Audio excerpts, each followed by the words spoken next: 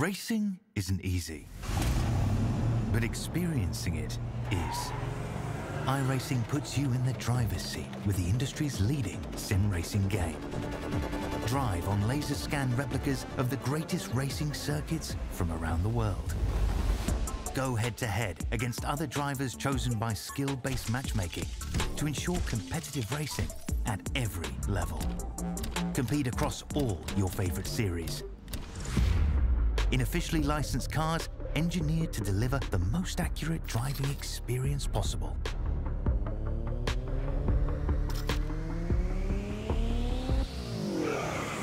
Join a race or host your own with players from across the globe. Race against the computer or in a league with friends. Feel the thrill behind the wheel. Visit iRacing.com.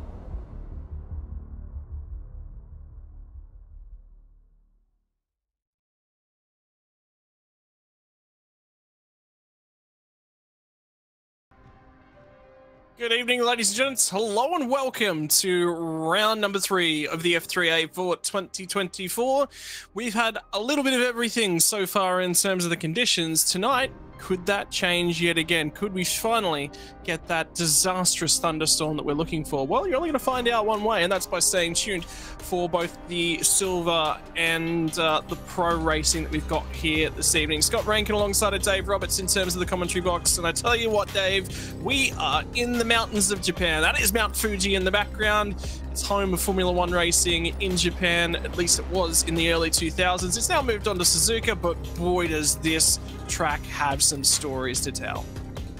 Yeah, it's a great circuit. It's you know, we're in the tourist, what is currently the tourist capital of the world, because everybody seems to be going to Japan, and it's a fantastic place. Fuji, what a beautiful circuit, sitting there underneath the mountain. But I'm not sure we're going to see it through the clouds tonight in silver, Dan. I think it's a little wet out there by what I'm hearing, and you know, we're going to maybe see our first race for silver in the rain, which should be plenty exciting. Look at that place. Wow. We didn't go play golf. Wait, you go to play golf out here? oh, there is. I see it now. Yeah, no, I see what she's talking about. There is a golf course down there towards the south end of the picture, but it's that long front straightaway that makes this place something so unique. We don't really have another course of this kind just about anywhere. Maybe Le Mans if you're really trying to think of it in that way, but in terms of regular racing circuits, absolutely not. Design was based around hosting a Japanese super speedway, so the original origins of this motor circuit were to bring potentially NASCAR to Japan and have something completely different. That didn't work out. The budget ran out, and then they created what we've got here. You can still see some remnants of the course, obviously the long front straightaway, some of the banking still down there as well. Daichi, that turn 1 complex, Dave, is really, really tricky, as is so many of these corners around this track. Can you imagine this back in the day, where they've gone down, flat out down that front straight, to where we see the word Daichi, and where you look on the left there, there's a banked curve. That was full noise banked after that front straight. Phenomenal. And then it joined back in over at 100R from memory and went into that little hairpin. So that was just, must have been amazing. And they were racing things like early Skylines and touring cars in the just flat out around these banking. Phenomenal place. What we are going to see tonight for Formula 3 is that you need quite a low downforce setting, and silver's got a reasonably low downforce setting because you need it for the straight line speed. And if you look at, there's a lot of straight line 300Rs all flat, and yet you've got this big sweeping corner where you need downforce, and then you've got all those little switchbacks where you need a loose rear end to get the car to rotate around them. So we're going to see a little bit of sideways work, and now we've got a bit of rain as well. That's going to make it really really interesting. One of the interesting points was we were actually talking pre-show about what changes here, because the biggest thing about this track is that there are so many different ways to skin the car, and that's actually what makes the circuit just phenomenal to be racing in and around. In particular, each of the corners have got so many different lines that you can take them, and for so many different reasons. So it's one of those tracks that leads itself to really, really good racecraft. You have to have a strong race brain here to come out on top. You need to be thinking about where you've got to be in the queue. You need to be close enough to execute on that, but at the same time, you need to be far enough back. You get enough of a toe that you can actually cruise by somebody on the straight. Then you're vulnerable down in the braking zone at turn number 1. You're going to see a lot of opportunities for people to really showcase their skill set.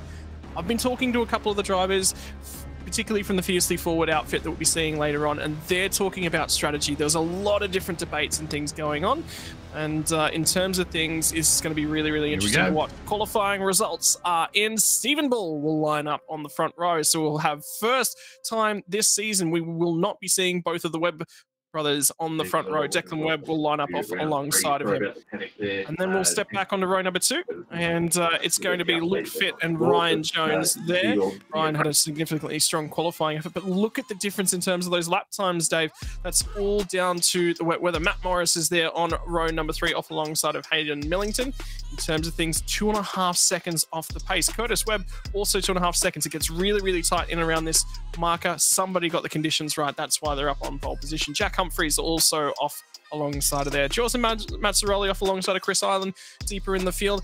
And that'll take us all the way down to row number 5. We'll get back outside the top 10 for David Baz, who's had a reasonably all-over-the-place season thus far. I think that's the one thing we can say from both the rounds thus far, off alongside of Aaron Cooper. Remember, won round number 1. Moving back to 13th and 14th, it's going to be Josh Fitt off alongside of Scott Lefferber. Interesting to see him a little bit deeper. I think both of these drivers would like to be slightly further forward and look at the time differences because that weather played a part. Reese Margetts off alongside of Aiden Kale. We'll keep kicking through this grid as quickly as we possibly can at this point in time. Harry Lawrence and Callum Newton make up row number 9. Row 10 is going to be the cars that are in behind these guys, James Chastanuff and Tyler Blackburn. Move it back to 21st and 22nd, which will be Luke Hayden and Damien Cairns. Good to see Damien Cairns returning to the series. Row number 12 is going to be Chris Barnes from Alex Stelbovic. Max Fry, Robbie Griffiths, round out 25th, 26th, 27th and 28th, Lam Nguyen and Stephen Castus. That's the grid as we currently stand. We're in formation because that is the green flag, and somebody got a good start, somebody didn't get a good start. Look at the spray coming off the tyres as they run down to turn number 1 for the first time here tonight. It's going to be about bravery, it's going to be about who has cojones, because you're going to need it in the wet conditions from Fuji, Dave. And already that spray is starting to fly, and look at the cars. You would not want to be a driver from it out 10th place on back. What can you see? Guarantee you about nothing.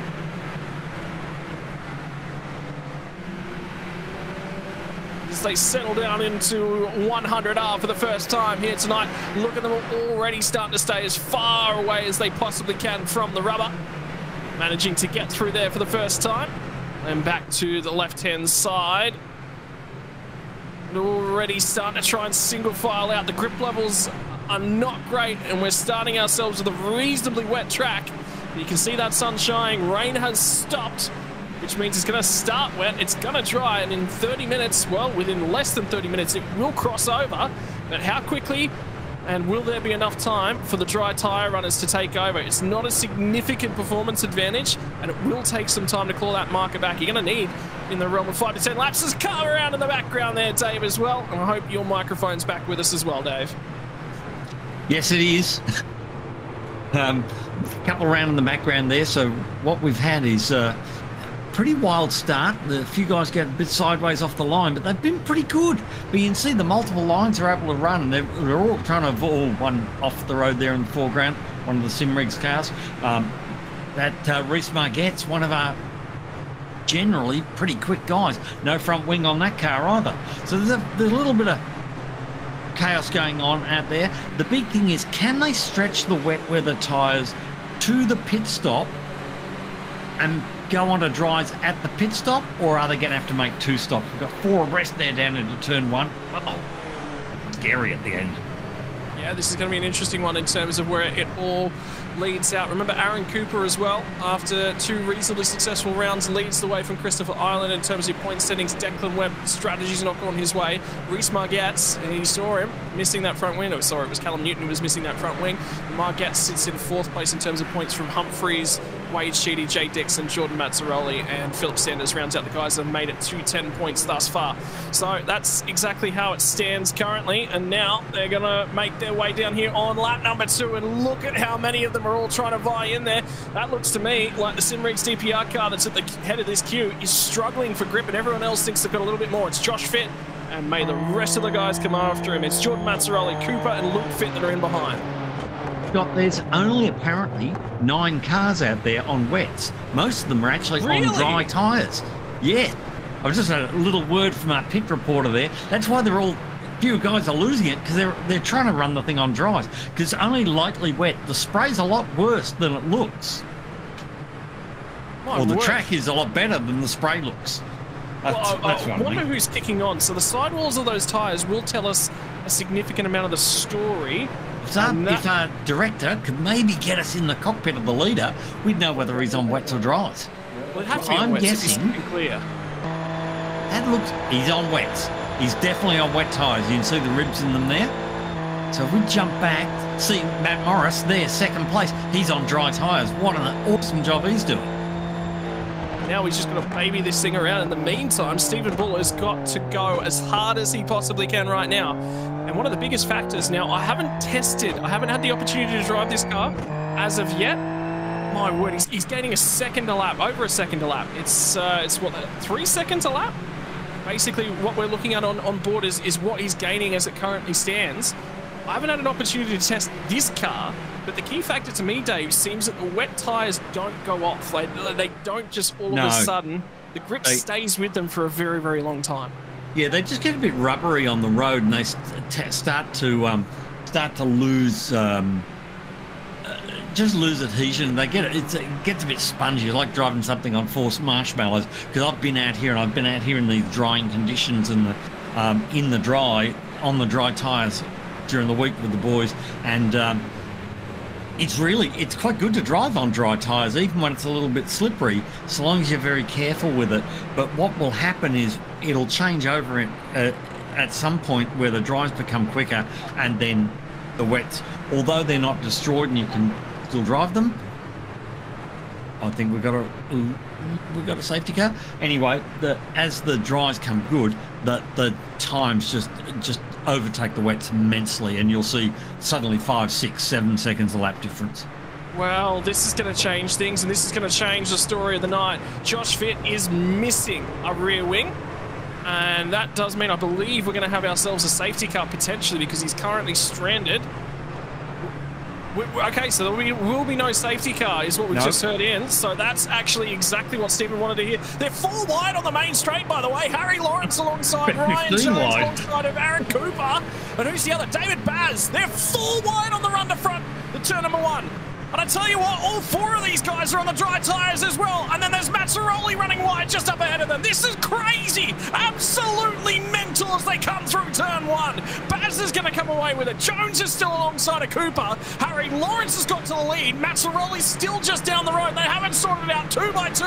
They go through turn number 2 and turn number 3. Now it's on the 100R. Who's got the bravery? Where's the dryer line? The rubber's still way too wet here, Dave. This is insane. Absolutely mental from guys on dry tyres. There's a ton of spray. Even Baz wild down the outside there, but there's extra grip offline. When they get off you'll see the dark patch down through the middle of the road. That's where the rubber is. That's where they don't want to be on these tyres at the moment. They're trying to stay out of the rubbered area because it's slippery. They're looking for the extra grip down the inside like this. That's just cleans out. Way too late. There's 3 of them there. That was way too late. But that's what happens in the rain. I mean, it's about bravery. It's about committing to the conditions, and David Baz is over-committed to the conditions. Sometimes you've got to drive to the standard as it currently stands. Harry Lawrence is now sideways on off the course. Where is Stephen Bull? Look at them going around. Cooper's got no balance in the rear of the car. Have a look at Stephen Bull, though. 9 seconds clear. Absolutely storming away. And if it's dry enough at the pit stop to go to the dries, he's confirmed a race win. He's just got to trickle home. He's just got to get this car. He's just got to get this car to the point where he can make a pit stop and run the fuel to the end. And at that point, whenever that is, if it's the next lap, it doesn't matter. And when he does it, he's got to go to dry tyres and he's off. He's away. Here's the question, Dave. We've only got a couple of drivers that actually are on that dry tyre as it currently is. Sorry, wet tyre as it currently stands. I'm looking around, and my first thought is right now, I'd take the pit stop. Because it's going to be, what, 25 seconds? He's making up 4 seconds a lap on the field right now. I wish iRacing would tell us who's on wets and who's on dries. There's no indicator. Where's the F1 leaderboard with the wets and dries on it? Max Fry's just been collected. Callum Newton's hit the back end of him. Yeah, no rear wing on that car either. Absurd. Oh, there it is. Max Fry.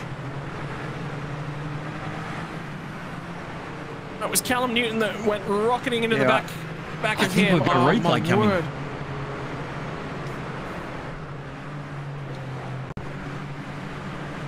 So what's happened here?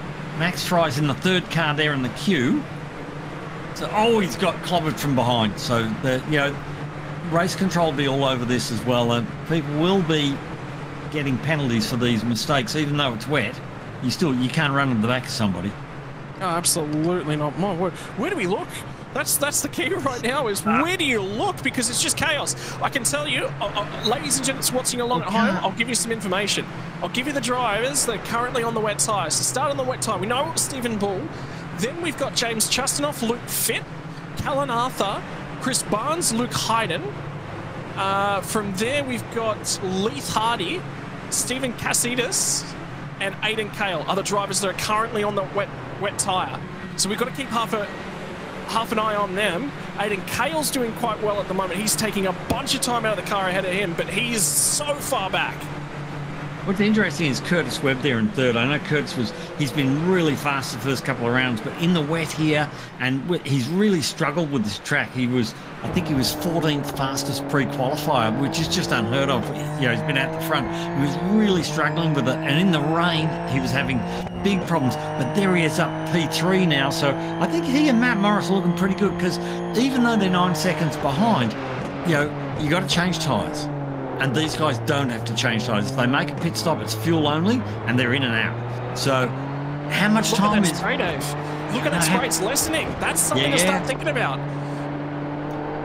This is pretty dry now. It looks wet, and iRacing is still working on just... that's Curtis Speed. I did Curtis the commentator's curse, didn't I? It's not as wet as it looks. The iRacing is still, this is their first release of the rain. They've done a fabulous job, but I think that there's more spray than there is wet weather at the moment, and it's not as wet as it looks.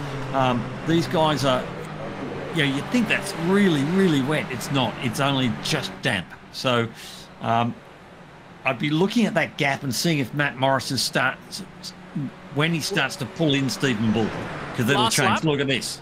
Let's go to the last lap time between the two of these guys. 4/10 of a second between them. 4.5 tenths of a second between those lap times. The previous lap, it was out over a second, so it's coming down. Yeah. And on that previous lap as well, they took the time down they were both outside the 41s. Now they're underneath that. So that is how much the track is improving already. Leith Hardy's going to come to the lane in one of the first cars. I wonder whether or not that might be damage related. But for right now, 11.5 seconds. Something's just happened to Matt Morris. Morris has had an issue, and now that lead catapults outside of 12 seconds. So he's done the job. Stephen Bull is just going to run a clean race from here.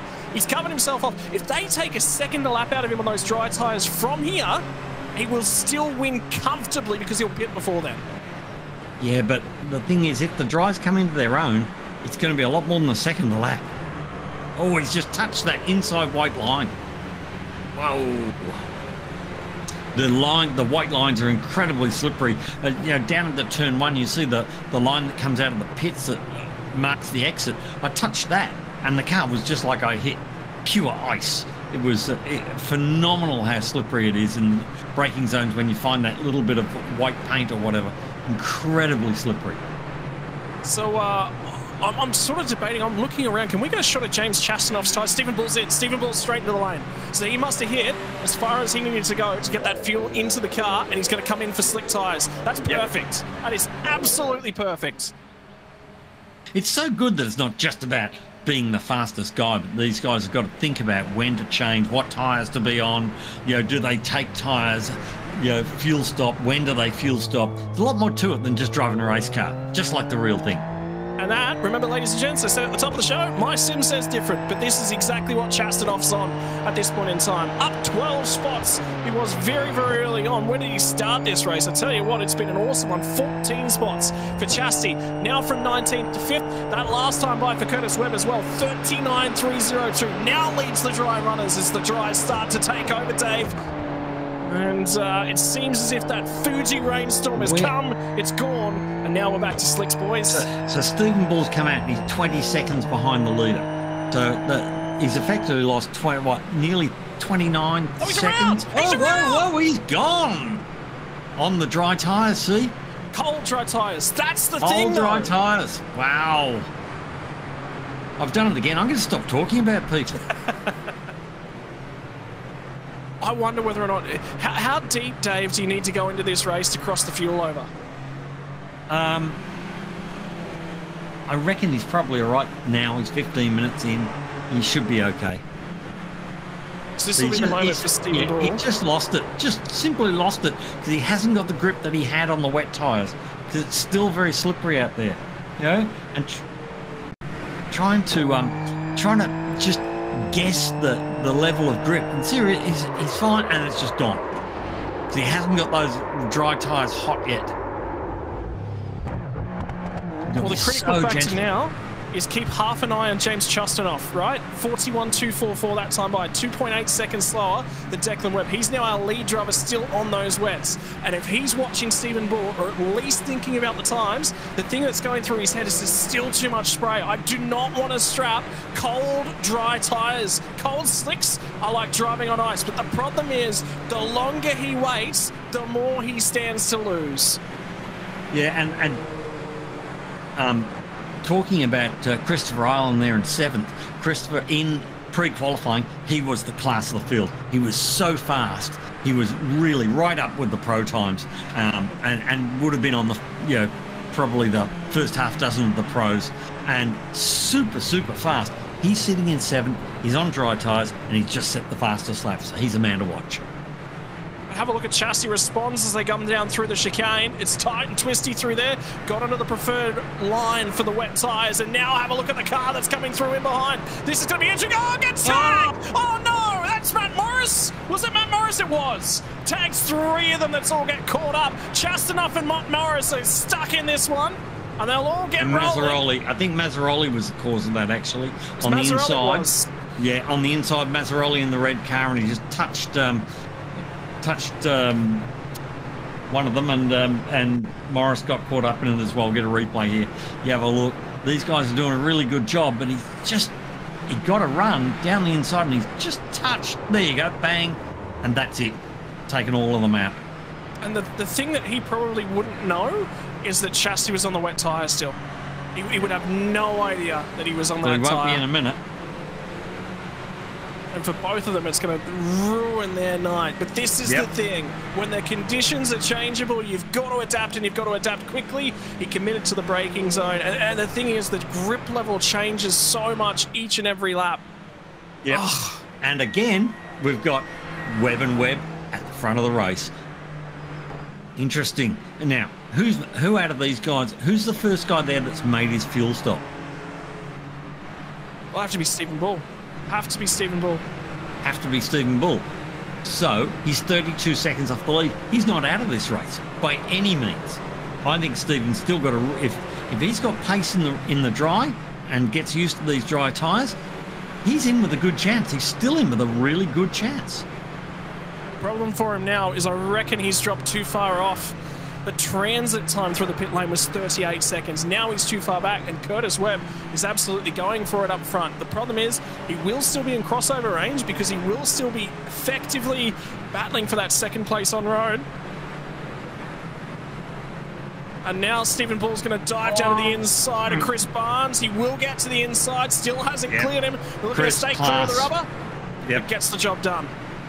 Nice driving by Chris there, just giving him room. He knew he was charging through, and he had lots of pace on, and rather than get involved and block him and get involved in an accident, he's just giving him room and live to fight another day.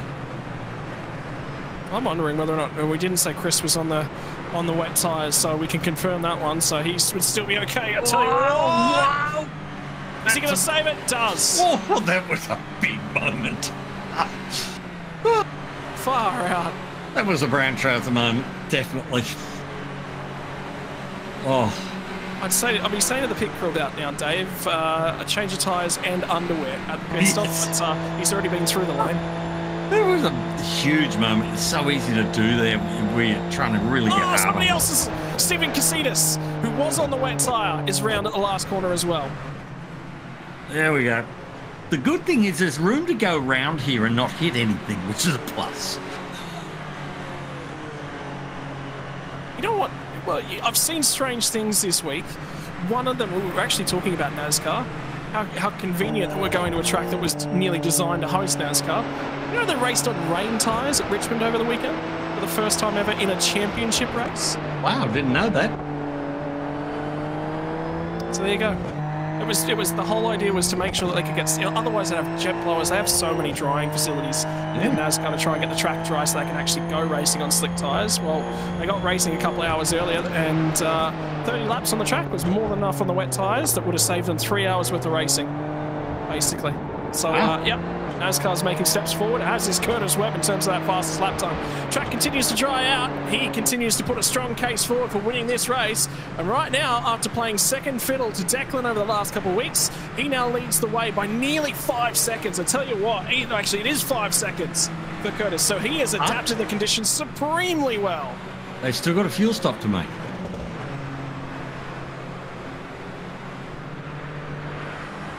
Just keeping half an eye on a few things. Jack Humphries is now coming down to the lane. I tell you what, with 3 wide on the main straight at this point in time, it's going to be Chris Barnes, Hayden Millington and Aidan Cale who are going at it on the run down to turn number 1. It was a huge launch off the final corner for Millington. Gets the nose ahead. Now it's going to be Barnes and Cale who'll go head to head. So, yeah, it is those 3. My apologies. Thought it wasn't for half a second. Now it's going to be Cale who finally gets the nose ahead. So Chris Barnes has now lost a couple spots, 3 spots in the last couple of laps. He's still on wets. Well, Chris is still on wets. So that's where they're losing the pace, is because they're still on wets. So both Chris and whoever that is right in front of him, which would be Aidan Cale, are both on wet weather tyres. So that's why they're not really able. Around Stephen Bull again. And he's still there. He's got it pointed the right way, and it's got all its wings on and all its wheels on. So there's still a live to fight another day. But you've got to try and keep it pointed the right way. This is the wettest section of the track they're going through right now. You can still see the spray quite strong as they come down to the chicane. Webb setting another fastest lap there. Well, that fuel continues to burn off for Curtis Webb. Stephen Bull's really making a hard job, hard day's work of this, isn't he? He had it all to his own. Everything going well, and a couple of little mistakes and off the road and a spin and now I think he's passing here Chris Barnes for the 2nd or 3rd time. It's making really hard work of it. So we'll see how far he can get back, but he's certainly making it hard work of it. Is anybody else in front of him that's already made a pit stop? Yeah, there's a few drivers. No, Millington's in. Millington did come in on lap 10, so that is effectively full position. So he's made a good show of it. Ryan Jones has been through the lane, although that looks like an uplift for damage that was significantly too early. There's more drivers on the radio as well looking to call incidents in, so it has just been one of those nights. You've got to have a head on a swivel. Yes. And that's not because they're driving sideways, but anyway. It's been a pretty wild night, and a great debut for the Silver guys in the wet weather, in the rain. Good place to have the rain, and it so typically rains here at Fuji. We all remember the F1 race there a little while ago with the Webber Vettel altercation, let's call it. It can rain heavy here. It's just horrendously heavy, and been some big accidents here in the rain over the years. How about the bravery of Curtis Webb in the conditions at the moment? As Chris Island now goes to the top of the timing charts. He improves the fastest lap. It was only just set by Curtis Webb, and we're going to continue to see that improve as the race goes on here and as the track continues to get drier. Right now, it's Curtis Webb versus Chris Island in terms of that pace battle. The margin on track between those two drivers is 10 seconds. Curtis Webb's cut his way through a bunch of lap traffic. And Stephen Bull will have a night tonight where he'll look back at the other side of things, he'll think back about it and go, realistically, all I had to do was keep the thing pointing in the right direction. I could have given up quite a significant amount of time, and it was race one. You didn't have to do all that much, but such is the nature of wet to dry races. His race isn't over yet. He might still be able to get 1 foot up on that podium. A bit of luck. I think he deserves it because that was a great start, and on the wet tyres at start, he was supreme. Josh Fitz just about got around. Yep, that's another one round. Everywhere I look, I keep hearing tyres screaming as they go around at the moment. What? You got to watch it rejoining because the grass is wet as well. At this point in time, I think Josh Fitt might just come back down the pit and put mud tyres on, such has been his race. It's been a eventful evening for these boys, and I think they've learned a lot. It'll be interesting to see if the next time they have a wet race, see how they attack that one, see how much they've learnt tonight, because I think they've all learnt something out of this event tonight. Yeah, Lefebvre's just gone around at 100R as well, so that corner is causing a significant amount of issues as it currently stands. Yeah, just and somebody else has just gone around. I have no idea who it was. There we go. That's in the fence. Out of the last corner, and that's Josh Fitt, I think, again. Yep. The thing is that if these guys just take a half a second off your lap time, just a half a second off your lap time, just slow it down a little bit and keep circulating, you'll be at the top of that tree. Because all these guys, they're pushing for that last little bit. They're having it off. They're having a spin. They're hitting the fence. Their night's done when they do that. You got to keep it pointed the right way, boys. And I think the big note that everyone is taking is temperature. Yeah, cold. Changing to slicks is fine, but they're cold. You got to give them time to get warm, and you got to drive really gently on those opening couple of laps. I know when I went out with the guys this week in here, and I jumped onto I was the first man on slicks because I wanted to see what it was like, so I'd have an understanding. And it was diabolical, but it wasn't too bad. You could keep it pointed the right way, but you just didn't have the pace. You have to let the track dry, and the pace will come to you. You can't force the pace. So I think that's where these guys have come undone a little bit tonight. They're trying to force the pace rather than letting the race, and they go, look at that in the background, letting the race come to them. It was Luke Hayden is the driver that's gone around. I think in one of the incidents that's going on there. So it's Luke Hayden and Luke Fitt are the two cars that are just involved in that incident. We're just having a look at. My word.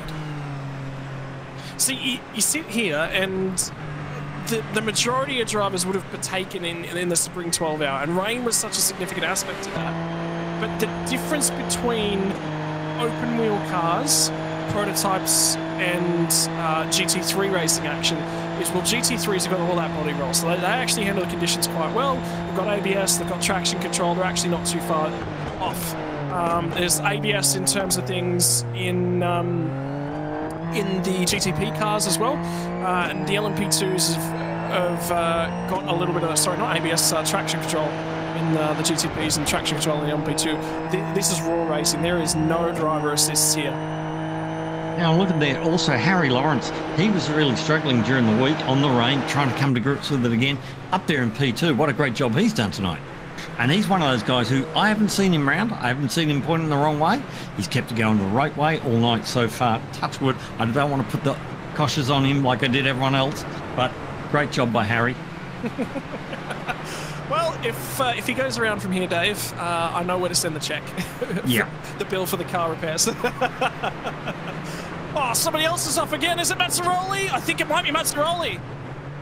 Yeah, it is. Mazzaroli, you can pick him a mile away in that bright red car. Oh. And then there's the spray again. This is a little bit offline. My word. That's Cooper trying to come down the inside, and there's a bit of a turn in there. Well, not a lot of room given there. So the update on Harry Lawrence was he actually hadn't been to the pit lane as of yet, and he'll take that opportunity right now as Aaron Cooper dives it through. He gets underneath of Lam Nguyen and gets the job done there. Cooper, remember, leads this championship, but at the moment, if they leave as they currently stand, it'll be Curtis Webb who might lead the way. But the problem for him, a little bit down on points towards the... He has. Both him and Declan have now completed their stops. Just about everyone. Reese Margets and Lam Nguyen are the last two. And they're in now.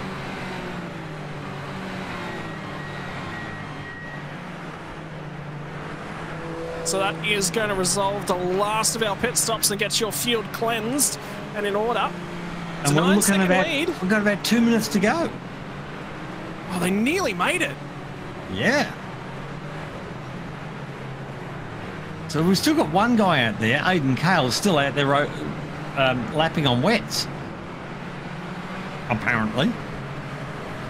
I would say that's a mistake. Nope. From him. They're wet tyres. I'm agreeing that they're wet tyres. I think he's made a mistake there in leading those on. Well, I think probably because he hasn't gone to the pit. Has he gone to the pit yet? He has had a pit. Okay. That's strange to come back out on wets. Okay. What's the radar? I don't see any rain coming. Doesn't look like it. Looks like a nice sunny day now. It's too late for it to impact the race anyway. Even if it came bucketing down right now, you'd stay out. Surely. You've got heat in those tyres. But for the meantime, radar's clear. On.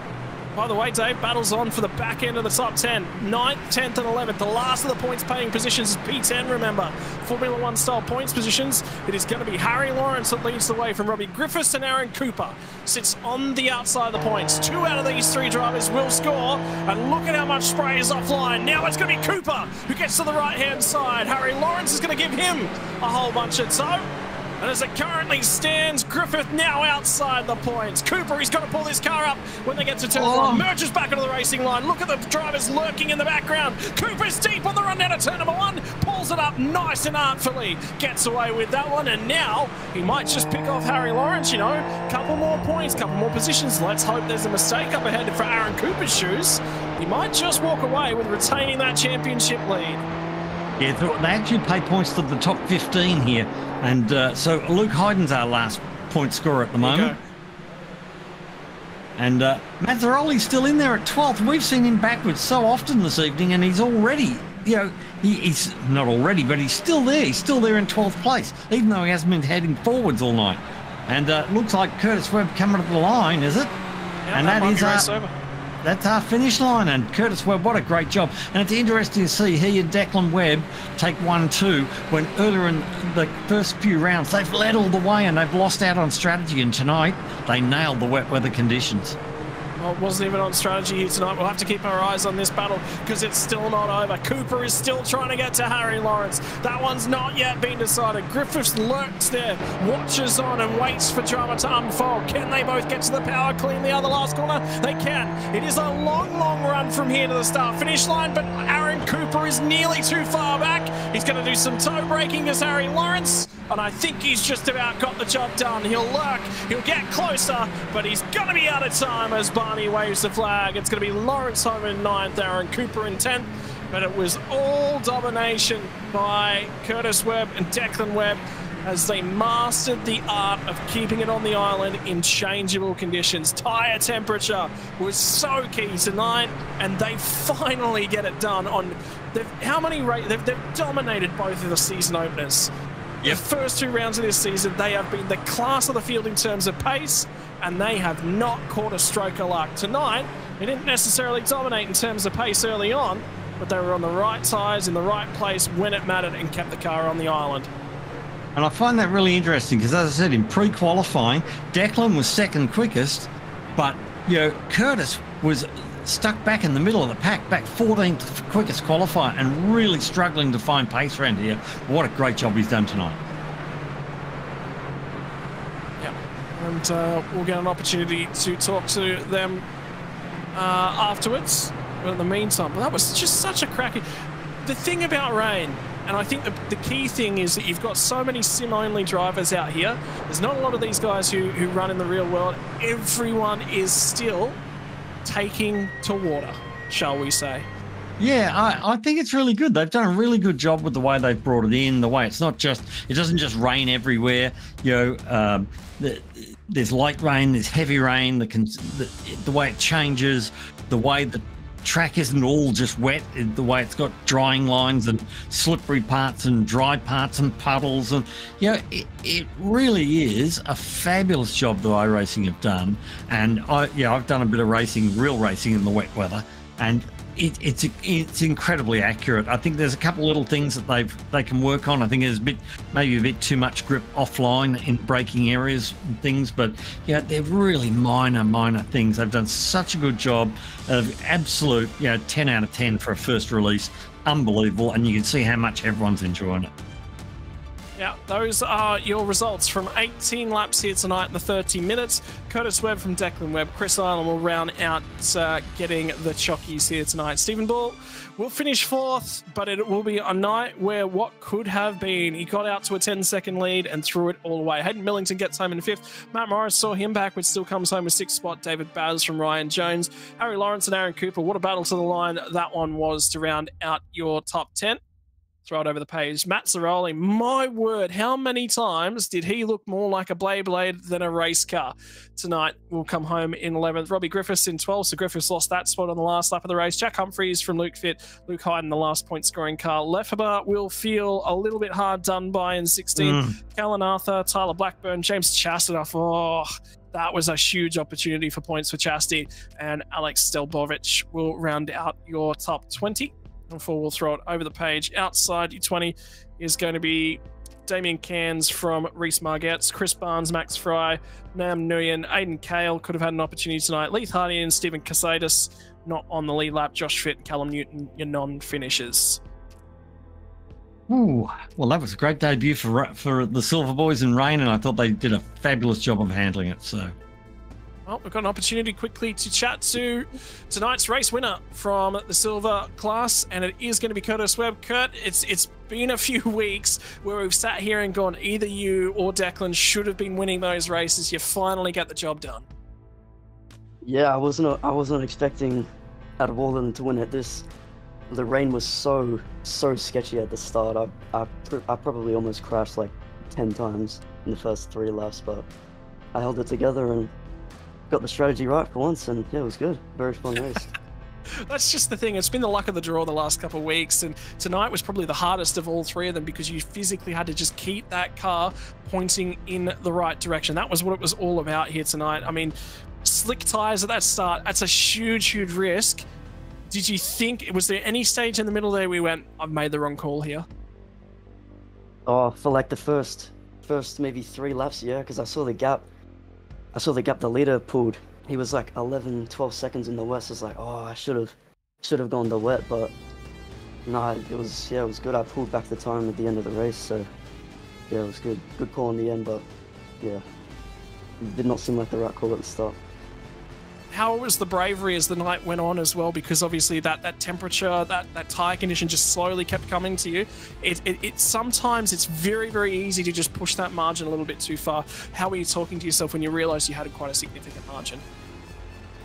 Oh, I just had to tell myself to calm down and just try cruise to the line, because on the last lap I literally almost crashed because I tried to get the fastest lap, but I went wide and went on a wet curb and almost just ruined my race like that. So I just had to keep control and tell myself not to push too much.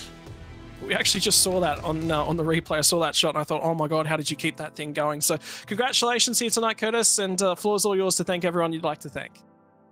Yeah, thanks, boys. I'd like to thank my brother, Declan, and thanks to all the competitors. It was a great competition, and thanks to you guys for setting this up. It's a really good series. Yeah. Well, mate, thank you very much. It's been exciting to have you part of the coverage thus far, and it's made for some really interesting racing. We'll see you again next week. Good luck then. Oh, sorry, 2 weeks' time. My apologies. 2 weeks' time, yep. Yeah. Well, Dave, that's going to wrap it up from F3A Silver. We might just step away for just a couple moments and reset ourselves because qualifying's just about done from F3A Pro. We're going to have 30 cars, 15 two-driver teams to go side-by-side racing action. I've been talking to a ton of the drivers, but I can tell you right now, it's Kalen Chin that's got the way forward in qualifying. We'll have to see how that evolves as night progresses. We're back in just a couple of moments. Racing isn't easy, but experiencing it is. iRacing puts you in the driver's seat with the industry's leading sim racing game. Drive on laser scan replicas of the greatest racing circuits from around the world. Go head-to-head against other drivers chosen by skill-based matchmaking to ensure competitive racing at every level. Compete across all your favorite series in officially licensed cars engineered to deliver the most accurate driving experience possible.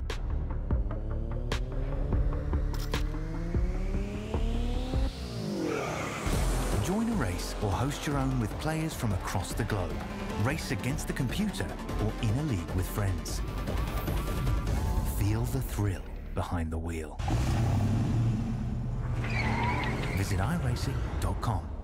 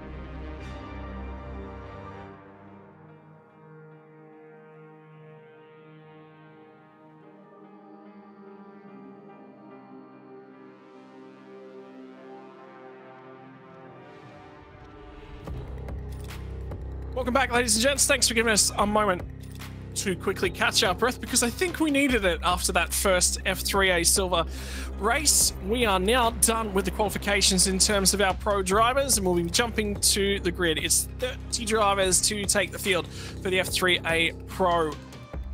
In terms of the leaderboard, Daniel Harris currently leads the way in terms of the driver points, but it's only 4 points between him and Kalen Chin. The key factor, though, Dave, is that everything is decided not by your individual driver standings, but the money, all the bickies, all the prizes goes to the team standings, and that's what it's all about. Correct. And, it's not just about having your one driver at the front. The second guy's got to be up there. You've got to both be scoring points, and that's where Fiercely Forward have done really well so far. Both Daniel and Lee Zoltweger have done a really, really good job of both scoring points. So Eclipse are there.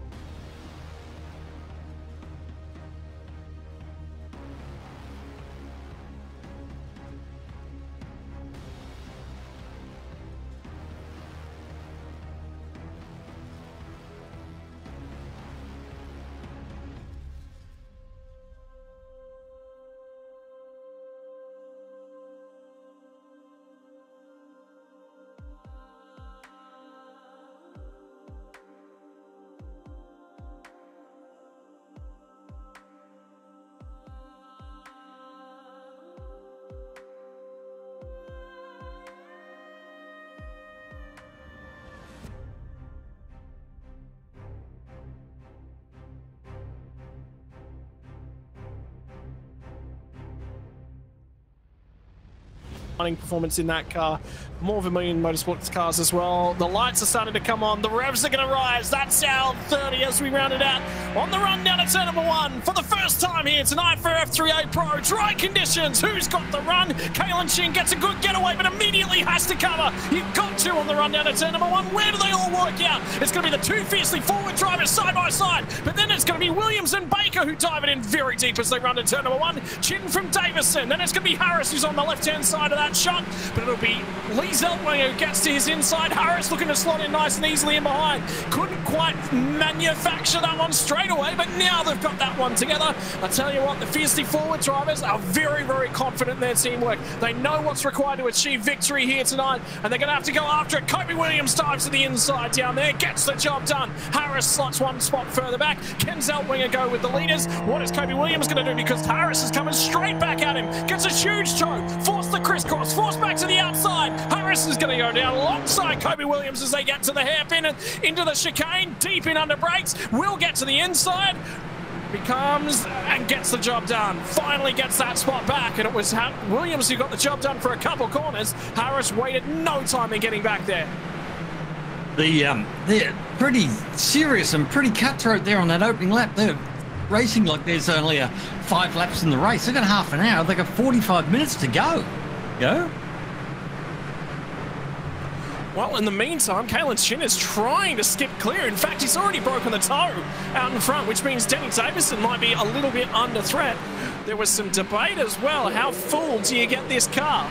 Because if you want to swap your tyres, you can be sat there stuck in the pit lane, covering that off, and Daniel Harris is now getting assaulted. He tried to cover it all the way to the pit wall, still left a little bit of room. That's allowed Kobe Williams to get back to the inside. Ewan Baker's going to try and make it 3 wide as they get into turn 1. Harris was deep onto the brakes, had a big old wiggle. Kobe Williams pulled it up, but Harris hangs onto the spot. Have a look at Zeltwanger as well. Keep an eye on these guys. It's not going away anytime soon. Williams is still trying to hold off Ewan Baker. The dirty air is hugely strong here as they come through turn number 3. My word, they are kicking on. With the open setup, so they've all got different setups out here, Scott, and you're going to find some of these guys have trimmed the thing right out in a super fast and straight line. It looks to me like the fiercely forward guys are maybe even down a little bit in straight line speed, just for a change. Well, there's a little bit of a discussion about the run down of turn number 1 and the brakings of a couple of cars. Oh, huge moment. Ewan Baker's going to tag Williams. They're both around. Ewan Baker has tagged Kobe Williams, and he's facing in the wrong direction. Ewan Baker is riding on a front wing, and he's going to have to come to the pit lane, and that has taken them both out of contention. Oh, that's a shocker. Really bad to see. I'm going to say Eddie Beswick there, sitting in 8th place. I'm going to tell you a little something. Eddie won the first round of the Australian Formula Ford Series last weekend at Bathurst, and he is leading the Australian Formula Ford Championship. So you've got a real racer out there with some real knowledge, and it's going to be great to watch him and see how he goes in this field. Let alone Formula Fords at this racetrack. If you're going to get the racecraft from anywhere, and you can just see it, Ewan Baker, huge rear lockup. The car danced all over the place. Nothing he could have done. He was committed at that point. That's a lot of damage on Kobe Williams' car. Ewan will be distraught that he's done that. That's not the way he races. It's just lost it under brakes. The rear end just lost it. I'm really curious to see what happens from this now front pack, as we're going to see a ton of cars come to the pit lane to handle that damage. Who's that Sam Chapman there with wheels hanging off it as well, I can see. Oh my word, and that's at turn 1? It is. It's the outside of turn 1, so he's got a whole lap to get back around. He's hit something. I don't know what he hit, but he's hit something. Here we go. Going to go to a replay here. We'll see what he hit. I'm guessing it's another car would be my shot, but because there's not a lot of wall down. Oh no, he's hit the wall. Yep, lost again. Same thing. Hard under brakes. They got a lot of rear. They've got a lot of rear brake on these cars, so that they can get it to rotate in the tight corners, and that's what's happening. Missed the braking zone, locked up, and they're locking the rears first, and then she's stepping sideways, which is exactly what happened to Ewan Baker as well. You've got to run a lot of rear. God, that looks ridiculous. Looks like that Nissan Le Mans car from a few years ago. I was going to say Michael Schumacher's Ferrari in the wet at Spa. Yeah, that one, yeah. That's what it reminds me of in the meantime. What was that Nissan thing with the little tiny front wheels and the big wide rear wheels? The other one I'm thinking of? Yep. So here we go. Oh, now, who's this? This is Zeltwanger down the inside of Harris. No, So- actually the other way around. It's Harris down Is the it? inside of Zeltwanger. Well, they both look the same. But I think you're right. I think they actually are running just a touch more front wing. So it's through this middle sector of the lap where they're supremely quick because they've lost a ton of time right here to Danny Davison. Kalen Chin is still trying to skip as clear as he possibly can. So strategy's going to play its part here tonight, ladies and gents. And I can tell you, over the duration of a fuel run, which is fuel limited, will not be the entirety of the 45 minutes, they'll be required to come to the pit lane. Basically, you're looking about 40% worth of tyre wear, 35 to 40% worth of tyre wear. So that is putting a significant load on the tyres. There is a point in this race where if you can get it far enough in, the tyres will absolutely make a difference. But the problem is you lose significant amounts of time. It's about an extra 3 or 4 seconds on the pit stop to take it. Plus, it takes you 3 laps to get them warm again. Oh, even more in the water. Yep, there we go. Yeah. There's more info that I didn't even consider. Yeah, no, because you don't come out with hot tyres. They come out quite cold, and they're really off the pace for about 3 laps. So it's probably lap 4 before you've really got real pace out of them. So you'll lose another 5, 6 seconds. That's the bit people don't necessarily count. But looking at this now, Kalen Chin's done a great job cruising along out front, got the fastest lap, and he's certainly got some pace. But what a great job from Danny Davison. But the thing is, this is a team's championship, as we said, and look at those fiercely forward guys, 3rd and 4th, running in formation. That's big points for those boys. There's that's Beswick, is it? Looks like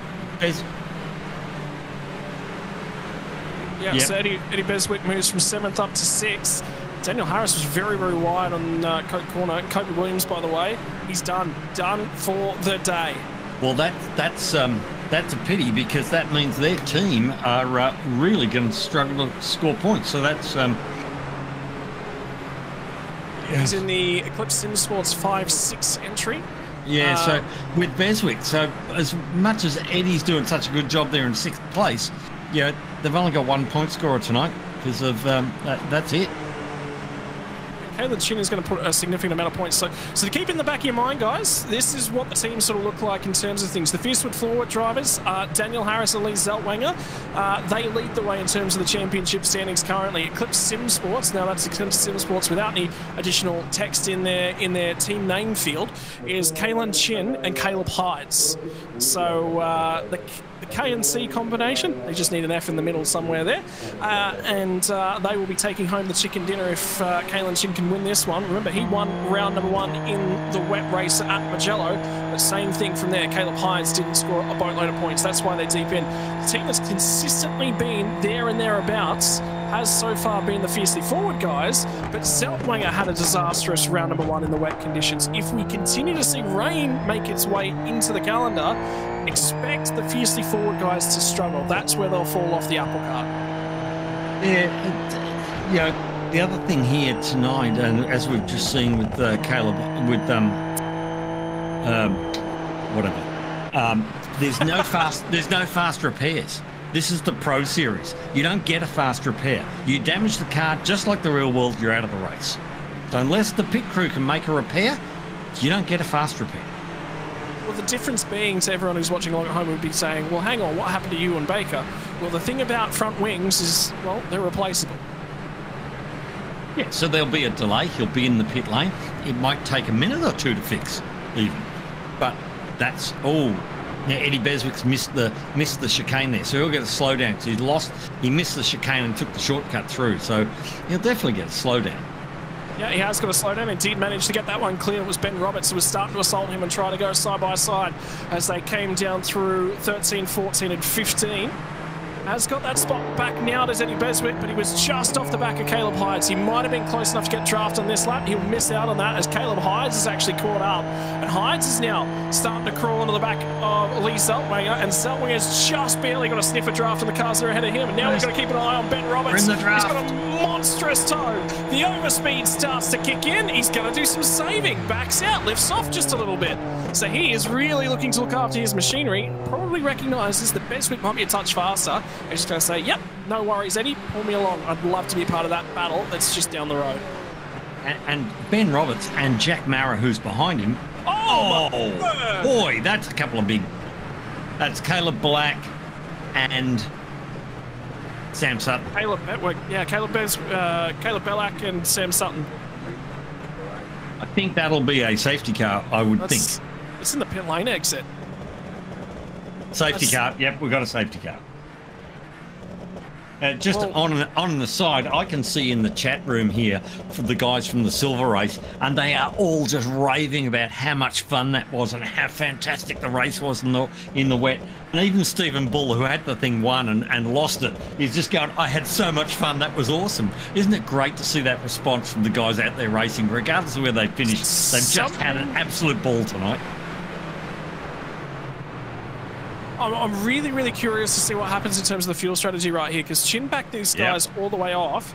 Now, I would have still gone a little bit hammer and tong because I wanted to maintain that margin. He had about 2.5, 3 seconds worth of lead. That is time that he could... Well, I think they're all going to come. Pitting. Yep, he's pitting. So they're all going to... All these guys are going to pit. Who's the first guy who's not going to pit? And did anyone who had damage early, like an Ewan Baker, if he's still on the road, is Ewan still out there? If he is, and he repaired the front wing, did he take fuel? Can he make it to the end without a stop now? And could he come back through? Well, you won't be able to make it to the end from madness in the pit lane. Oh yeah, F3. I mean, absolute madness in the pit lane. Are you pit stops in F3? Chaos. Oh, look at them all go! And the fiercely forward guys are taking tyres. Look at the guys at the front end of town. Are they going to lose a couple of spots here?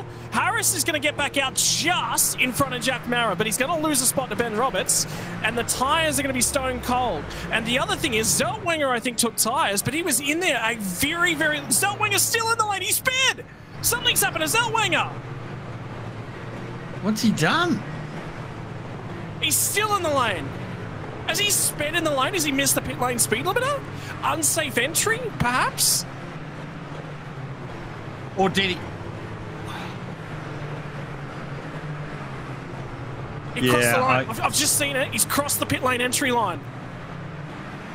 He was on the left-hand side of the white line at the pit lane entry as it started. Boy, oh boy. With Fuji, you must have all 4 wheels to the right-hand side of the pit lane blend line. It was right at the very start of the line, and the reason why... Here we go, we're on board. Harassing him. Watch this. You'll hear it as well. Caleb Hyde's going to zoom up on his right-hand side. Yeah, so he's over the line. No. Cannot do that. Wow.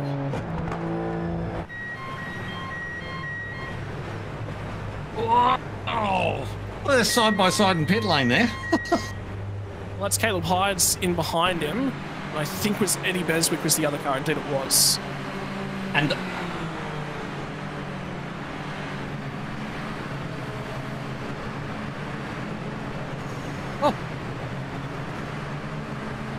And there was a fair bit of debate on the radio. Both of those drivers were not happy with each other. Well, there's a lot of road out there they could be on. I don't know why they were in the same bit in the middle of the road, trying to get a bit of side draft, I imagine. Danny Davison's done a nice little job here, stayed in his second place. So Kalen Chin's back, and he's jumped Kalen Chin in that pit stop. So Danny Davis did an awesome job. I don't think Lachlan Taylor came in. I think he stayed out, didn't he? And then Ben Roberts has also done a good job, and he's also jumped Daniel Harris. And then Jack Mara's up to 6. So there's a bit of swapping around there. There's a fair bit to break down in this, and I'll give you the update. So safety car's just about to pull away. We've got a few moments to sort of discuss things. As it stands, Lachlan Taylor, who leads the race, has not pitted.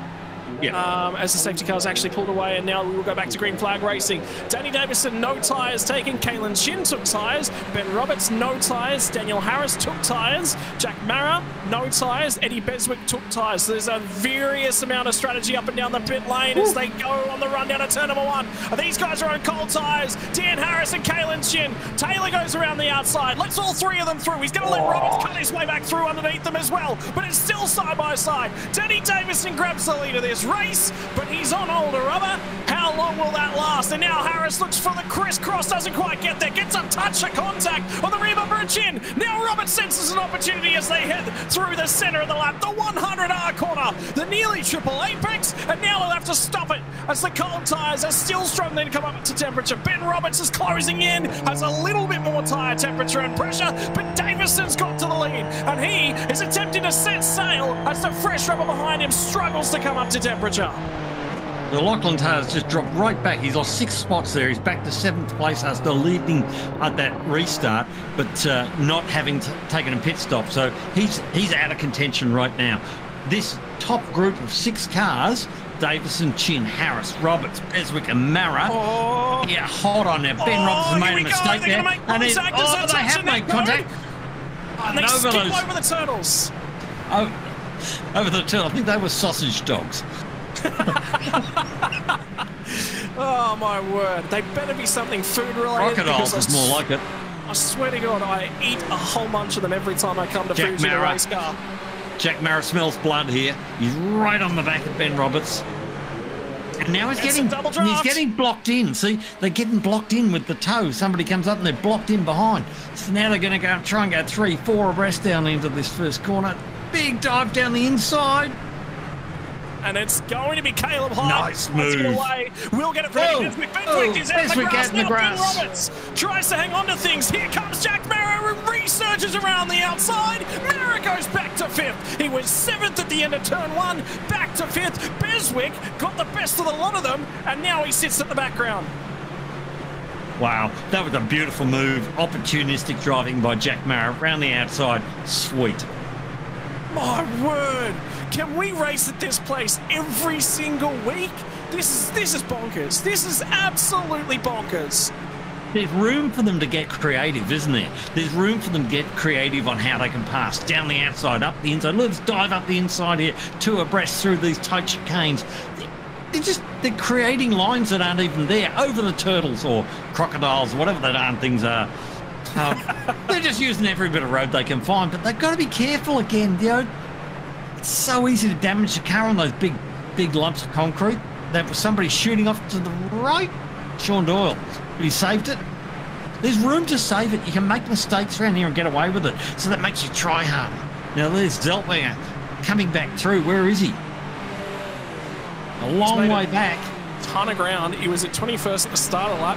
Now he's up to 19th. It might be 18th before they get much further down the straight. He's going to block in Sean Doyle. He goes flying past. Now it's Nathan Norman. Now Doyle's going to try and cross over the track and follow him. Gets a touch of draft. We'll get help. We'll get some assistance. Zeltwanger against the both of them up to P17. Now he's going to keep the eyes going forward, but down to the inside goes Sean Doyle. Has another dive at him. Zeltwanger will get the drive out the other side. 2 for 1 on the run down the main straightaway. I love where they're just leaving just enough room. They're not cramping each other. They're not hitting each other. And he was aware he was down the inside, left the room, and both of them lived to fight on. Great to watch. Oh, now Zeltwinger's got another pack up ahead of him, including Lachlan Taylor, who did not pit. He'll have Scott Barton and Corey Bennett is in that pack up ahead.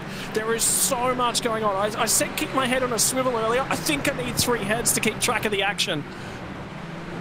Yeah, and Danny Davison's still hanging on there. He's got about 6/10 of a second. So Kalen Chin's his little shadow in behind. They pulled that little bit of gap there back to Harris. It looked at the moment like Davison's had good pace here. He was second on the grid with Kalen Chin. These 2 guys were the fastest guys out there in qualifying, and it looks like they're going to be they're the fastest 2 guys in the race as well. Harris doing a great job hanging in there. Pity he's lost his cohort because they were looking really strong on team points. But who's Davison's teammate? Who's Danny Davison's teammate? Now I'm going to look up my sheet here. I'm going to tell you it is Scott Bartain. Now where's Scott? Scott's back in 14th. That's not a bad effort. Now there's Chin down the inside of Davison.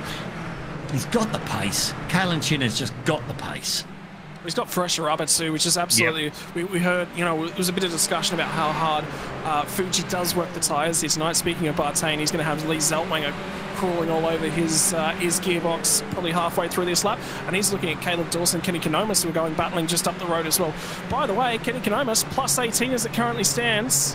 So he is having a reasonable night, as is Tyson Broad, is plus 10. Beswick just falling down.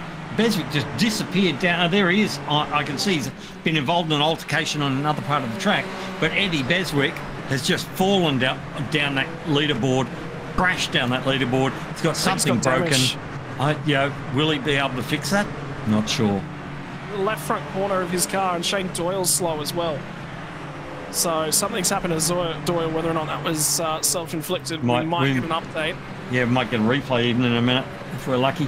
But that's a pity, because Beswick had put up a really good showing. Oh, somebody's spearing off there on the right-hand side. Beswick. Where's Beswick?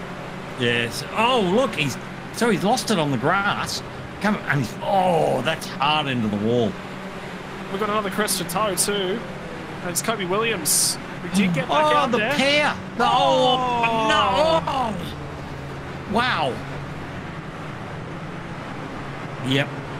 So. Wow. I'm gonna tell you all the meatball flags we currently have, and that's drivers who are required to come in the pit lane and serve their repairs. Caleb Bellack and Sam Sutton. We saw that incident that triggered the safety car. Then it's Sean Doyle, Eddie Beswick, Kobe Williams. All three of those guys. My word. Is there a different driving regulations when you come to Japan? Because something absurd has happened tonight.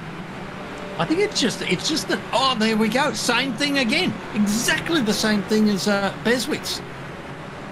But he's managed to pull it up before he found the fence. So Caleb Dawson, but exactly the same. They're getting wide, they're getting over that curve. Car stepping out sideways and just spearing off at the wall. Lucky there's plenty of room there, but not enough room, unfortunately, for Eddie Beswick. Oh, there's so much going on. Now it's going to be, I believe it's Drew Collins and Ben Holiday going side by side as they come down. It's just, there's stuff going on just about everywhere. Keep an eye on Zeltwanger as well. He's up to 12th after restarting at the tail end of the field after that penalty. So he's, cut his way through a ton of traffic. There's another car around. It's Ben Holiday. Ben Holiday. And that allows Zeltwanger to slide into 11th. So I think Zeltwanger's probably, plus 16 since the restart? Yeah. He'll be kicking himself that white line. It'd be in contention. They'd be leading the teams championship and jumping away. If, and I personally really like this. There's no fast repair. You have an accident, you got damage, and you got to go to the pit lane and you got to try and get it fixed. And if it's too much damage, you're out of the race. It brings that element of reality into this. It's something we haven't seen a lot in sim racing because everyone's just used to pressing the button and going, "I'll reset, I'm back out there." I like this. The good thing is you still don't have to pay for the damage. I'd never be a race car driver, and the reason why, my repair bill would be too high. That is the sole reason, Dave. But as it stands, I went back and had a look. Zeltwanger restarted 24th. He is 10th. Yeah. My word, what's some pace at the moment. Kalen Chins continues to lead the way. That fresh rubber is really paying dividends up at the front end of town. And Daniel Harris is starting to come back at Denny Davison. The next question I'll ask you here, Dave, is do you think, from that safety car about 10 minutes in, do you think they can make it to home? I don't know. I have no idea. I think that it depends on, they had a little bit of time behind the safety car. It wasn't a lot. They've had no wet weather running, which uses a lot less fuel. I would think they're pretty heavy on fuel. Who's that running around without a rear wing? One of the 75 SimSpeed cars, no rear wing on it. But I would think that they'd be struggling to get there from that point. It'd be very close. You'd have to clutch and be very, very careful with it. Well, consider right now Daniel Harris, who sits in behind Denny Davison. He has closed over the last couple of laps. Kalen Chin's just disappearing. So Chin would absolutely be aware to any fuel gain. So he's basically saying it's not possible, it's undoable, or I can definitely make it just with his pace. Harris, though, if Harris sits here behind Denny Davison and this becomes a fuel race, all of a sudden that changes things. I don't know, because iRacing doesn't model fuel usage like the real world. You don't really get that much of a gain from being in the tow. And short shifting and things doesn't seem to make a lot of difference to the fuel usage. The only thing that makes difference is clutching and coasting. So, you know, lift and coast into corners and pushing the clutch in and letting the car idle. That saves a bit of fuel, but you don't save very much by short shifting because it registers how hard you got the pedal down rather than actually how much fuel you're using or how many revs you got on. It's very interesting. I don't know the details of it, but I know what I have tested myself, and definitely seems to respond to how hard you got the pedal pushed down rather than, you know, like in a real car, you short shift to save fuel. As it currently stands, it looks like they might actually be able to make it in terms of fuel, is what we're hearing. I mean, we don't have any information to say it's definitely that case. We're just saying that's to suggest it's going to be close. It's going to be close. Yeah, that's what I was thinking as well. There's so much on throttle time around here is the concern that I have in the back of my mind. Change for our second place drivers. It will be Daniel Harris will go alongside Denny Davison as they enter Coca-Cola corner. Kick back to the left-hand side, and now Harris, with fresher rubber underneath him, has got control of P2. He'll set the sights after Kalen Chin, but Chin has disappeared. He is not more than a fleeting shadow, slightly seen across your windshield. 3.5 seconds isn't that far. One mistake and you're right back in, you know, the race with everybody on your tail. So it's not. That's you and Baker around the outside. A couple laps ago, so actually this was the last lap. So Lachlan Taylor did actually call this one in to have a look at, and I didn't really see any drama there other than, you know, he got a bit cramped on the inside. By the way, there's been a ton of messages come through from race control. Every single one of them, bar one, has been no further action. We have only one penalty that's been assigned through the course of this race, and that is currently Ewan Baker for an incident on lap number 2. Gets a 10-second time penalty to go to post-race. And I think Ewan would put his hand up and say, yeah, I deserved that one. He did actually mention in the server, yeah, look, I apologise, that's on me. Yeah. And look, you can't, you know, it's really hard when the car's on cold tyres and you're not sure and you're driving so hard. For everybody to drive perfectly, it's never going to happen. There's going to be mistakes out there. Unfortunately, sometimes when you make a mistake, you involve somebody else. In the meantime, Harris is making those tyres pay. He's doing more than enough to hang on to this one. So team-wise, where are we looking? Kalen Chin. Caleb Hyde's teammate is Caleb Hyde. So they're looking really good, 1 and 4, aren't they? And then Harris and Zeltwanger, so that's 2 and 10. So I would say that tonight, by the look of it, that Callan Chin and Caleb Hyde in the Eclipse Sim Sports looks like they're the guys who've got the big point game tonight for their team. So that's a nice job. Danny Davison, we've got Scott Bartain. I mean, Scott's back a bit, isn't he now? I don't know where he is now. He's dropped right off the board. So 11th is Bartain. 11th. There he is. Yeah. 11th. So that's not bad either. 3 and 11. That's really good point scoring. And the recovery efforts from Zeltwanger aren't over either. He's now caught Drew Collins, and Tyson Broad's only just ahead of him. Now, what happened to Bailey? What happened to Bailey Evans? I have not even seen him tonight. P13 currently. So he and Ben Roberts, 13 and P5 in with their simrigs.com DPR. That's a pretty good effort as well. See, we're seeing that the boys are starting to get the hang of this, where they've both got a score. Pretty good. Jack Marra, Ewan Baker. Jack's doing a great job. Ewan's had a tough night, but I think, you know, he can hold his head up. He's done a pretty good job getting it back there to 14th place. Yeah, well, the big issue for Ewan Baker is he's still got 10 seconds worth of penalties hanging over his head. That safety car certainly helped him out, but it also tightens things up. Now we'll keep our eyes on this one as they go squabbling for it. And Zeltwanger watches on, because he's sensing an opportunity to grab a couple more spots. So Broad has now been overtaken by Drew Collins on the run down to turn number 1. Huge toe, and Tyson Broad might be struggling with a little bit of tyre where she stands currently. We've still got 15 minutes to go, so they're not, you know, it's not over as far as this fuel item either. Are they really going to get there another 15 minutes? Well, according to what we're told, but the pace might be too high. That's something else. Zeltwanger coming from the rear, you just go, well, I'm not going to make it in terms of making those positions, so I'm definitely going to make it. So if Zeltwanger's pushing on, you can say comfortably, absolutely, you can make it on fuel. Because if there was one driver who would absolutely be fuel saving right now, it'd be Zeltwanger.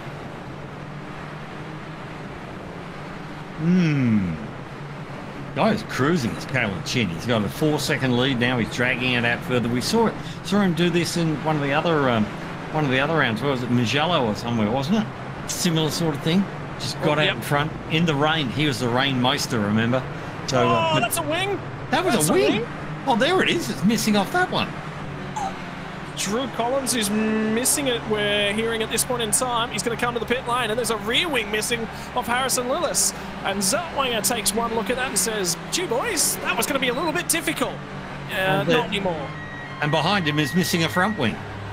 So here comes Scott Bartain, who's actually going to respond on Zeltwanger on the run down to turn number 1. As we see the boys enter pit lane, they're going to go side by side as they get down to turn 1. Zeltwanger's going to hang on to another spot. And still trying to crack down on towards Tyson Broad. Reminder, Zeltwanger has got fresh tyres on his car. As soon as he knew he was getting a penalty, that one would have been locked in for sure. Well, let's have a look what happened here. So, solo incident, Harrison lost, but the other car's lost the front wings. There we go. Oh, nowhere to go. Oh, what a pity for Drew Collins. That really, he didn't deserve that, but he didn't have any options. There was nowhere to go. A difficult part of the track. Well, how difficult was that for Zeltwanger? Because he came around the corner, there's a car ahead of him missing a rear wing. He's got no downforce. So you just got to be real careful in those circumstances about how much grip that car has. That's Ben Roberts' round. That's Ben Roberts' round. And he's touched the fence gently, but that's Jack Mara up into 5th place now. So Ben Roberts, round he's gone. It's the camber of these corners. You come over brows and the car gets light and it's off camber, and it's really easy to lose the back end of the car, which is what we saw Ben Roberts do then. Well, I was sitting here and thinking, Dave, I think Fiercely Forward might have lost the championship lead tonight. If this keeps up, Zeltwanger's got pace on both of the drivers that are just ahead of him, and now Ben Roberts is going to have a huge tow he's given to Tyson Broad and Zeltwanger as it currently stands the run down to turn 1. He's going to be on hot tyres as Ben Roberts. Those rears will be smoked. Broad gives it up as they get down onto brakes. So 1 for Lee Zeltwanger. Can he make it 2? It won't be in the early sectors of this lap. He might actually just sit here behind Ben Roberts unless he's being held up and say, hey, I'm not going to punch away far enough. I'll get you on the run to turn 1 next lap, although he's right there and under the gearbox of Ben Roberts. Ben Roberts can barely breathe. He gets to the inside of him, doesn't get enough space. Zeltwanger and Roberts taking them both out. Around. That was silly. There was no need for that. Didn't need to do that. No. He absolutely did not need to do that. He was going to get him somewhere. Yep. And that's where a bit ahead just goes, he's probably going to get himself I'd be thinking he's probably going to get himself a little penalty there for that one. That was just a needless exercise. Ben had the corner covered. He just ran straight in the back of him and put them both around in a circle. Silly. And could have damaged both cars. Could have put them both out of the race. Well, the preferred line through that corner is to the right-hand side of the road. You generally don't open that up. And then the other problem with that for Zeltwanger is I'd be crisscrossing him and getting down the inside of the next corner, the hairpin. It's just, I don't know what he was planning there. Anyway, it was red mist is what that was. Well, with how his night's going, you can't blame him for red mist. Silly mistake leads to brain fades is generally what they... How about Scott Bartain by the way? The other thing, what he probably should have done there is, after what happened, is he should probably redress that. Well, he's already gone on with it, so it's too late now. Yep. As I can tell you, watch to the inside here. This lane is just never going to open up. No, I would have lifted out significantly earlier. Yep, that was just needless. Really needless. You're not going to pass the guy there. You're not talking about some tail ender you're trying to go by. It's a 10-second penalty that's just been issued to Lee Zeltwanger for that one as well. I told you. I used to sit in race control, see. But just know, when you come from behind like that and you turn 2 people around, and then you don't even stop and wait and redress it to say, shit, I'm sorry, I shouldn't have done that. It's too late. I don't think the redress would have avoided the penalty. They'd lost too much time. I think if he'd redressed it, he may have got a 5-second penalty instead of a 10. I would have taken that. Ben Roberts, how far back down the road is he? He's not 5 seconds, so yeah, you'd be right. You're making a guess. So it's effectively still a 10-second penalty either way. So, even if it was only 5, it's just silly. Didn't need to happen. And that is the difference between being successful. That is the difference, I think, Dave, between somebody who you sit here and you say is probably clinical, is knowing when to press the event. Because if I'm in Lee Zeltwanger's shoes and I've got that much pace, the other side of the coin is Ben Roberts was going to blitz him on the straight. So there was no reason for it. Now he's going to get another opportunity on the run into turn number 1. I'm going to say this is where we've seen Jack Marra be really good. Jack's he rarely gets that red mist, and he just pace himself, keep the car clean, keep it straight, and stay in the race and score points after points after points. And the other guy who's done that tonight's Danny Davison. We saw him when he got involved there with Daniel Harris, and he just gave it away. He said, I don't have the pace to be in second place. You're catching me, you're putting moves on me, I'll let you by and I'll sit behind you and see if you can tow me away from the rest of them, and I'll take a safe third rather than fight for a risky second, which could put us both out of the race. That's where the smarts are. And I think Danny Davison showed that really well tonight. We said tonight's going to be a night about tyre wear. Danny Davison is hanging out there on extremely old tyres. He only has 10 minutes left to go in this one, under 10 minutes now. But another guy that's sort of snuck underneath the radar, and Kalen Chin needs this guy to score points, Caleb Hydes. They're in 4th place. He's done a great job tonight. Quiet achiever, BP quiet achiever. But really nice job. He sat there. We haven't seen much from him. We haven't seen him off the road. We haven't seen him backwards. Touchwood. He's done a great job just keeping it nice and clean and tidy and straight and pointed in the right way. These guys have got to learn to race, and they're doing a good job, but there's a few out there that have made big mistakes tonight. And when you don't have a fast repair, those mistakes are terminal. I can tell you, Danny Davison's starting to struggle on tyres through the middle of the lap. Yep. And Hydes is starting to come at him, so that fresh rubber is certainly paying dividends for Caleb Hydes as currently standing. If he gets 3rd spot, absolutely championship goes the way of the Eclipse SimSport drivers, so they will be very, very proud for that, and Caleb Hydes would love a podium here. That would really G him up.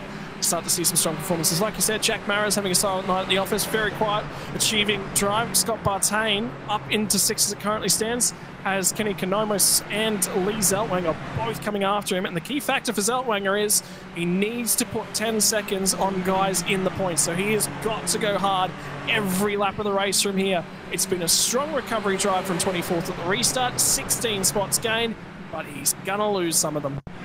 It's interesting, isn't it? They're all learning like tyre wear and the fuel economy of the car and how much fuel you can save in it, and they're learning a lot about this car because it's a brand new car to the platform,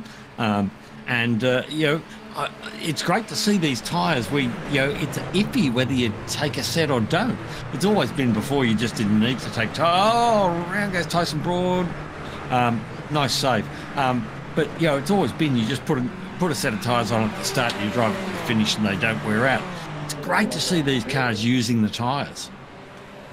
Losing the tyres inconsistently. Now the spot for P3 is going to change hands. Hydes is going to try and go to the outside, looks for the crisscross. This is where some of that little bit of discipline might come to hand. That is a gap that did open up, and now he gets down to the inside of Danny Davison. Davison runs it wide, but now he'll at the inside when they get down here. Deep under brakes going Caleb Hyde, gets some really good rotation, but how strong was Danny Davison on the mid-corner? The problem for these guys is down at the next corner. It's a right-handed hairpin, really, really tight corner, and finally, it's going to be Caleb Hydes who puts one step onto the podium, but it's not done yet. Danny Davison is going to be close enough, have enough of a tow, that this could change hands when they get back to turn 1. Jack Marra will be saying, please, boys, please, can you keep fighting like that? I'd love some time. Yeah, look, that's a bit wide there from Caleb Hydes. He's really stretching this. He doesn't need to. It's about a team points. There's a couple extra points aren't going to make a huge amount of difference. Don't throw it away. Don't throw it away. But this is great to see this sort of racing. They're making it hard and they're fighting for it, and they're not being silly. Well, they're going to squabble for the draft on the front straight away. As a change for fastest up of the race, Kalen Chin improves his lap time, but how good's this battle pack with Konomos, Zeltwanger, and Bartain leads the way. Scott's done a great job tonight. He's up into 6th place. That's a fabulous result for those guys. 4th and 6th on the road. What a super job. They've really brought themselves as a team back into contention in this series. Well, the thing about Scott Bartain is he's not quick. He knows he's not quick, but he finishes races. And for the last 2 weeks, He's done that supremely well. He hasn't got the pace of the guys right up front. Was it 5th place last week? Did a phenomenal job from Aragon to get himself onto the top 5 and scoring a boatload of points for that team. So tonight will be relevant again. We'll be one stop further back as it currently stands, but the race is still yet to be decided, and Zeltwanger is coming hard for these guys. Looking a little bit deeper in the field is Ben Roberts as well. We've got to keep half an eye on, and Corey Bennett got the job done at turn number 1, so continuing to trade places up and down the field. It's been a huge. This has just been an awesome night of racing, Dave. I think you might find some of these guys are carrying a little bit of damage too. They might have a bit bent wing or a wheel that's a bit out of alignment. These cars don't all be perfect. They've been racing them, and they keep clobbering those great big curves. They're frail race cars. They're open wheelers. They're not not a big old tank of a touring car. And those little concrete lumps and turtles and crocodiles and things, they definitely damage these cars. I like the term that was spouted out in chat by Shirt, wombats. Calling them wombats going forward, Dave. Okay. I feel like running over a wombat. I shouldn't say that too wild. My wife is a zookeeper after all. She does speak fondly of the wombats. Doesn't say a lot about you, does it? Where do you think she got all her years of experience? Who's looking after this monkey? So, how is your cage?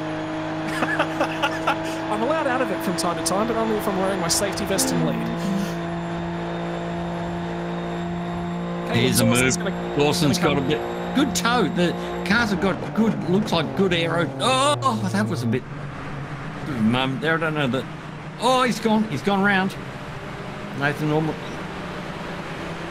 And that was Nathan Norman who's flicked it. Sorry, it was Dawson actually. I thought it would have been Norman. It was Dawson who flicked it around at turn 1 that time by.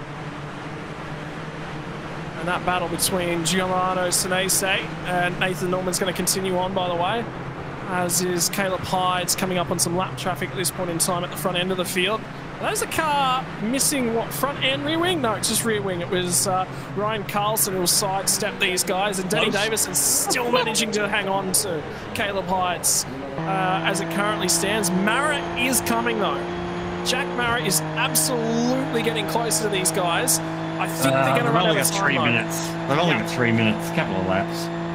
He's not going to get to them in a couple of laps unless they make a mistake or whatever. But it's interesting that Davison seems to be coming back at Caleb Hyde's again now. So, maybe Caleb's superiority on tyres is diminishing. Well, the other thing to think about here, they've got 3 laps. They have got 3 laps. This is not going to be 2 laps left to run. No way. They are going to get the 3rd lap out of this, and it'll only be about 10 or 15 seconds or so. Not a huge margin, but they will get 3 laps. Who's got the fuel to go that far? Is it going to become all of a sudden a fuel race when they kick over into that extra lap? And like I said, it's not much. It is absolutely nothing that's going to get them that 3rd lap here. Kalen's got he's fine. He's out in front. He's got his 6-second lead, and he's done a beautiful job as per usual. Daniel Harris really sitting there, 2nd place, good. 4 seconds over 3rd place Caleb Hyde. But Caleb, Danny Davis and Jack Mara to a certain degree, the fight is on. So the first 2 positions, look out, don't go too wide out on those, Caleb, they'll do damage. That battle for 3rd place is where it's at the moment. The first 2 steps of the podium are pretty secure, but Caleb will be taking his boot off ready for his shoey on the last lap, I reckon. Might come to the line with 1 foot on the pedal and hands managing those shoelaces to get them undone. Zeltwanger's closed in on Bartain. Canomus has fallen back a little bit off of that one. Bailey Evans has actually started to close in on Kenny Canomus late in this piece. There's a lot to go on with there. Davison's stabilised now, not losing any time to Jack Mara. That was critical that they didn't continue to squabble.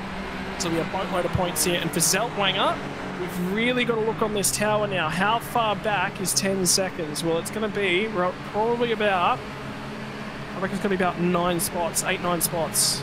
That's huge. And I've got to say, Scott Bartain's doing a great job here holding him off. Well, 10 seconds we're actually hearing only dropping back to P9. So it's really, really tight for Zeltwanger. Cannot afford to fight Bartain. How are we getting that? Because I'm seeing it on those times. I'm looking at those times and going, he's got to get back to 10th. Yep, you're 4 to 10th right now, but he may, as it currently stands, he's on the fringe of getting 9th spot.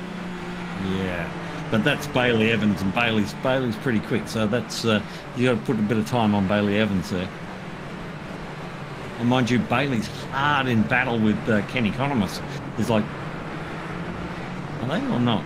Yeah, they are right together. So interesting. Scott Bartane's doing a really good job here, holding his own.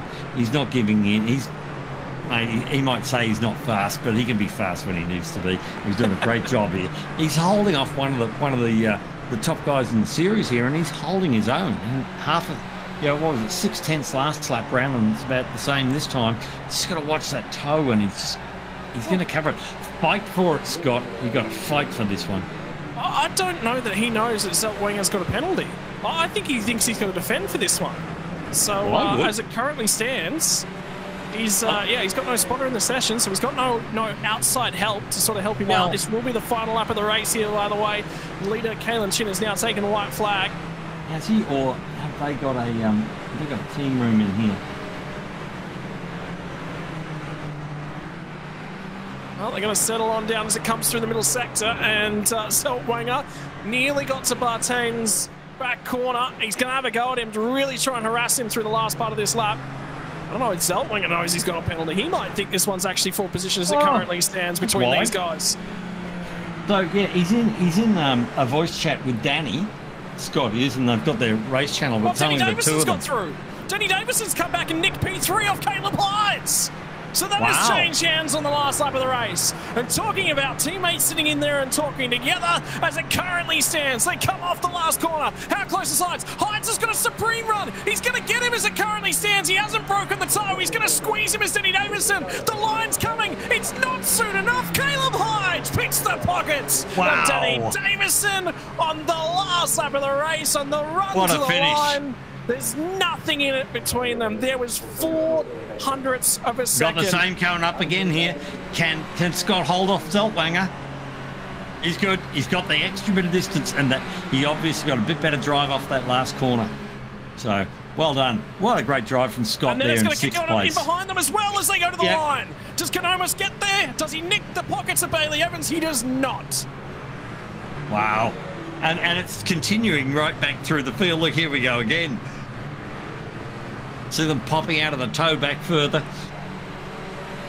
Ewan Baker crosses the line in 12th, but I don't think he'll register points here tonight because that 10-second penalty. But it only drops in one spot. It only drops in one spot. Yeah, it drops in one spot, so he'll get 14th. And Sinisi will be the last point scorer for the evening. So that's a good job. Great. It's after 45 minutes of hard racing. It's nice to get 1 point, isn't it? Zeltwanger is going to come home 9th after his penalty, so he will clean that one up and still get some points. But Caleb Hydes and Kalen Chin, P1 and P3, although in that reverse order. Yeah. They have done a phenomenal job in terms of things, and that will probably be enough to catapult them to the series lead. And Zeltwanger is going to sit there and think about that pit lane entry, and he is going to rue that and rue that and rue that. And the other side of that coin for Zeltwanger is he scored no points back at Mugello in the rain. He had some severe dramas when the rain came down as well. A lot of races to go, and in 2 weeks' time we're back, because we've got a break next week, but 2 weeks' time we're back, and we're back at Oschersleben, which is a real little bull ring for F3 cars. These are the final results as they come across the line. Kalen Chin got home by 7 seconds when he wins them. He wins them by a fair way. Daniel Harris comes home in second. Caleb Hydes sneaks through to sneak that spot at the line from Danny Davison. Davison had a good night in terms of the points. Jack Mara, we hardly talked about him. There he is in P5. Scott Bartane, great night in terms of everything. Zeltwanger home in 7th at the line, will drop to 9th position behind Kenny Canomas, but only just in behind him. Bailey Evans will be home in 8th, and Kenny Canomas, sorry, that'll be Bailey Evans at 7th, Kenny Canomas in 8th, Zeltwanger 9th. Ben Holiday rounds out your top 10. Tyson Broadhome in 11th. He'll be happy with that one. Ewan Baker will drop 1 spot, which will promote Ben Roberts to 12th. So Ewan Baker home in 13th. And Corey Bennett in 14th. Giuliano Sinise snags the last point that was on offer. Outside the points, though, Caleb Dawson had an okay night. Phenomenal battle from Nathan Norman. That was keen. That was interesting. Keep an eye on. John Monday, Matt Keane, and Ryan Carlson. First car, 1 lap down, sits in 20th. Finally, we get to the cars way off the pace. Lachlan Taylor had huge dramas after that restart. Harrison Lilas and Drew Collins, 11th. 11 laps down. Sean Doyle, Eddie Beswick at 17. Kobe Williams will be ruining things, and he will not be friends with Ewan Baker. Those two, I'd be interested to see what words they have each for each other after the race. Caleb Bellack and Sam Sutton caused the safety car. That'll be an interesting one between those two. They will not be friends as well. And Sam Chapman, Jamie Christensen had issues earlier on in the piece. Drama is about all I have to say from tonight, Dave, because that was one of the more interesting. Across the 2 races, we've had one be a superstar race over the last couple of weeks. The other one's sort of just been there and thereabouts, been a little bit boring. But both races tonight had me jumping out of my skin. Yeah, it's really been interesting with the, it hasn't been pouring rain every round like a lot of the series have since iRacing introduced the rain. The rain's sort of come realistically. We've come to Fuji and Silver got a bit of a wet race, and then the pros got a bit of a dry race, and the other week we had the pros getting a wet race, and the Silver getting a dry race, and I love that they qualified in the wet, and then the race was almost dry, and it's quite realistic, and it's had a whole new dimension to this. And I think the guys are coming to grips with it, and they're having to understand, how do I pick? Do I start on wets? Do I start on dries? And I'm seeing in the chat rooms from Silver guys saying, "Oh, I couldn't believe when I started on wets and how good it was, and I was really worried how fast someone's going to come back at me." And it's added a whole new dimension, and it's just given them so much more enjoyment and so much more fulfillment when you're racing. It's just fantastic. It's just something different to debate, something different to enjoy, just a completely different taste of racing. I thoroughly enjoyed that. And I think it's going to be one of those ones that lives on for a fair while. And it's probably going to be a request as well going forwards. It's not going the other thing I really love, there's no fast repair. I do, because these guys got to learn, you got to think, geez, do I make that move or not? Because if I make a mistake, it's like the real world. If I make a mistake and I tear a corner off, I'm out of the race. There isn't, don't go back and hit refresh and, oh, look, I got a brand new car out of the cloud. That's not reality. And we're trying to, this is supposed to be a simulation of reality. And I've spent all this time and money and effort creating a real weather system rather than just rain that falls, but a complete weather system and environment for iRacing. And I think the same thing with it's wrong to just go press a button and fix my car. You've got to look after the car. That's part of a race driver's job, is to make sure you get it to the finish. Yeah, you've got to make sure that you've got the racecraft to get the car there. And I would definitely say Zeltwanger's going to have a good hard look at himself after tonight's racing. Will probably be the key. It's a little mistake, and everybody makes them. And mate, he won't be the first and he won't be the last. And so long as you learn from those things, you move on. But it was a bit silly. He didn't. If he just feathered the throttle and he probably would have been fast in the next 2 or 3 corners. He had the pace. Well, Caleb Hydes is going to be 3rd place here tonight. He'll be the first driver to jump on by and have a chat to us. Caleb, interesting battle with Danny Davison. It was fought all the way to the line, and you just got there to nick it back off of him, mate. How good was that race, though? That was some good old-fashioned fun. You were in the wars early. Everything was happening around you. You had to look after your front wing, keep the wheels on it, keep the car right where you needed to keep it, and then you got the rewards thereafter. Yeah, she was alright, podium finally in F3A. So, yeah, look, happy, good for the team as well. Kalen did a phenomenal job all night, so as far as I'm concerned, it's a good night for beers. Mate, in terms of things, Fuji, she's great for going racing. You had to think on your feet, though, there tonight, and took tyres at the pit stop. That tyre fall off. Danny Davison's car held on. He didn't take tyres at the pit stop, and he still managed to hang on and really, really trouble you guys there towards the tail end. Were you expecting that? Were you expecting it to fall significantly further off?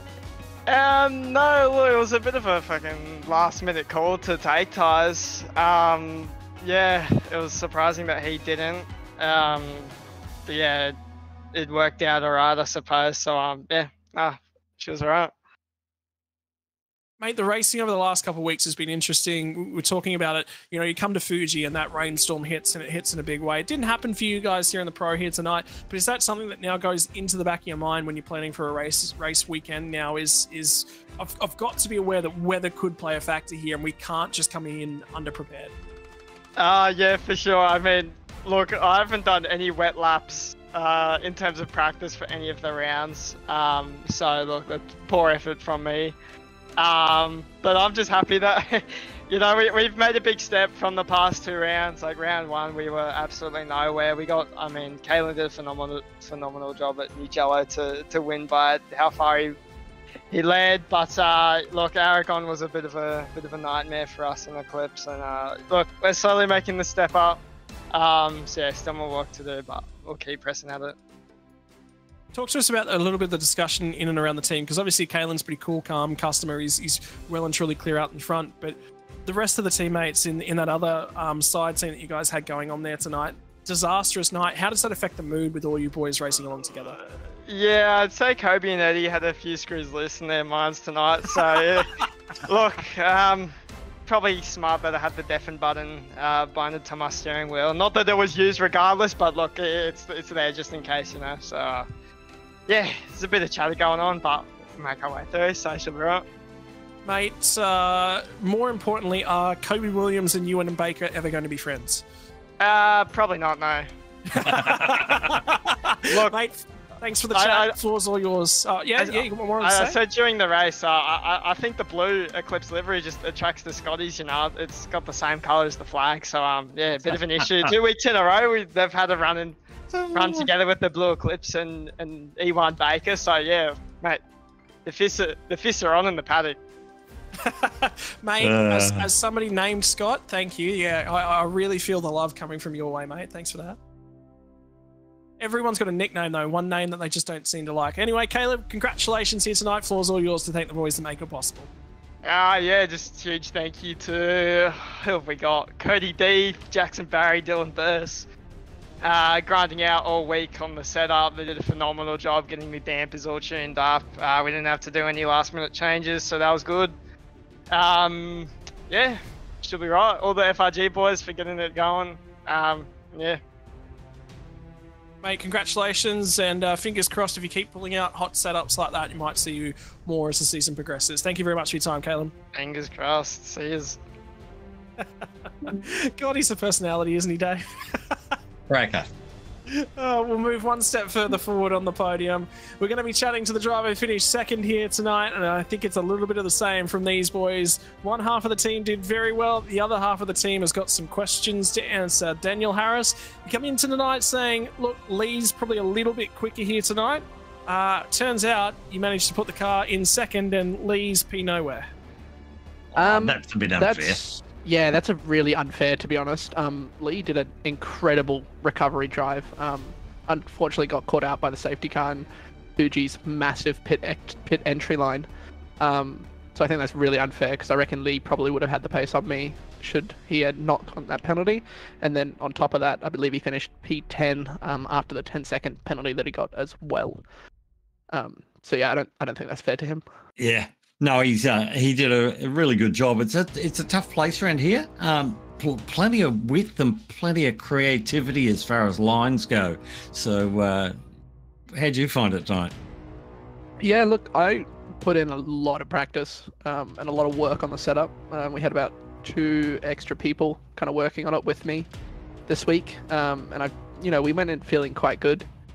I'd been matching kind of lap times and kind of stalking people through Garage 61, and I was feeling confident, and just came down to it and I just didn't have the pace. I don't know what setup they had, or at least Kalen had, but it was ridiculously quick. There's nothing really much we could do.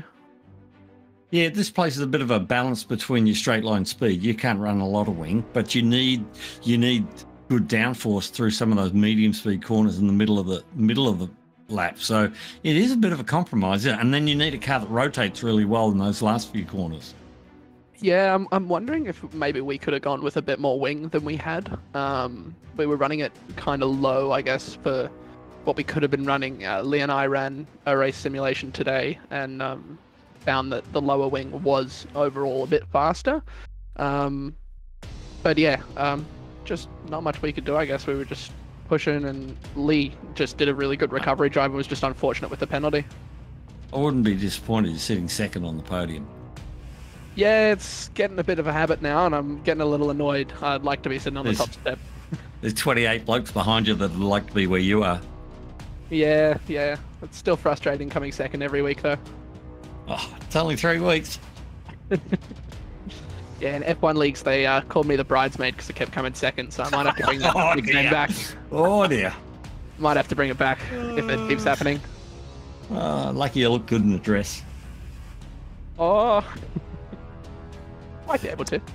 In terms of things, mate, we're going to take a little bit of a 2-week hiatus as it stands here. Does that give you a little bit more time to sit down and tweak on the setup? Is it going to be a focus on some wet weather racing to make sure that you've put the time and the comfort levels in to get that right going forwards? Yeah, we're looking at, we've got all the forecasts written down already, so we kind of know what we're expecting. Don't trust the weatherman. I trusted it tonight and it worked out fine. But yeah, we're going to kind of put it down, and we got 2 weeks to work on that setup rather than 1. So we're going to really put our heads down and try and nail it. Mate, in terms of things, next time out we'll be heading to Ockersleben, so we'll jump from Japan over to Germany. Comfort levels at that track, given that the last time I saw you out at that track, you knocked a wheel of mine off, actually. So I don't recall, Scott. Yeah, I figured that might be the case. Comfort levels at Ockersleben either way, brother? Not too bad. I didn't feel like I was doing too badly in that kind of practice thing that we did. But I think quite a bit of work will be needed. Haven't driven too much on that track. A lot less room out there than there is around here. Yeah, for sure. Yeah, big time. A lot of single file corners. Yep. And finally, mate, the opportunity to thank all the guys that make it possible at Fiercely Forward. I know, like you said, there's a few guys that have been working on the setup this week. Yeah, big thank you to Adam Merchant, who helped with the setup. Ali, who was kind of trying to sort the strategy out, which we were very hesitant. I know I spoke to you about that, Scott. We went with what you recommended. And yeah, I mean, yeah, just a big thank you to Ali and Adam, who are just helping, and Nick as well, who helped me with that wing change. Hey, congratulations, and see you from Ockersleben, and hopefully next time out we'll get to see Lee on the podium, because he's certainly had enough drives thus far this season with the potential to be here. He's just got to tick that last box now. Yeah, he definitely deserves it. I reckon we'll see it next week, or 2 weeks, I guess. Thank you very much for your time, Dano. We'll chat to you in the near future. Cheers, boys. Thank you.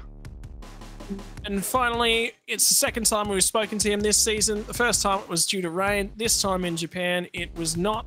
It was all about pace. It was all about speed. It was all about mastery. And Kalen Chin ticked every single one of those boxes tonight. Mate, how was the race there in that one? You were obviously quite comfortable in terms of things. Took tyres at pit stop. Davison popped out ahead of you. Was there any worries in terms of your mind after that period? Not really. It was more of just keeping the car on the road.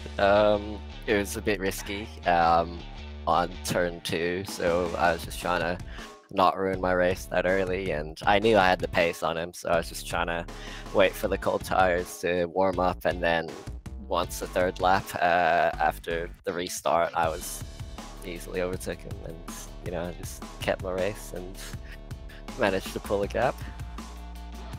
Once you're in that sort of a location with a bit of a gap underneath your feet, sometimes some drivers can sort of switch off. You just go into that, I've just got to log laps now, I'm just going to be nice and smooth and consistent.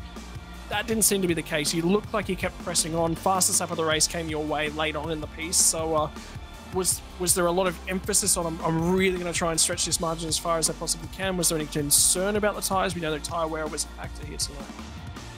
I mean, I just really wanted to drive as fast as I could.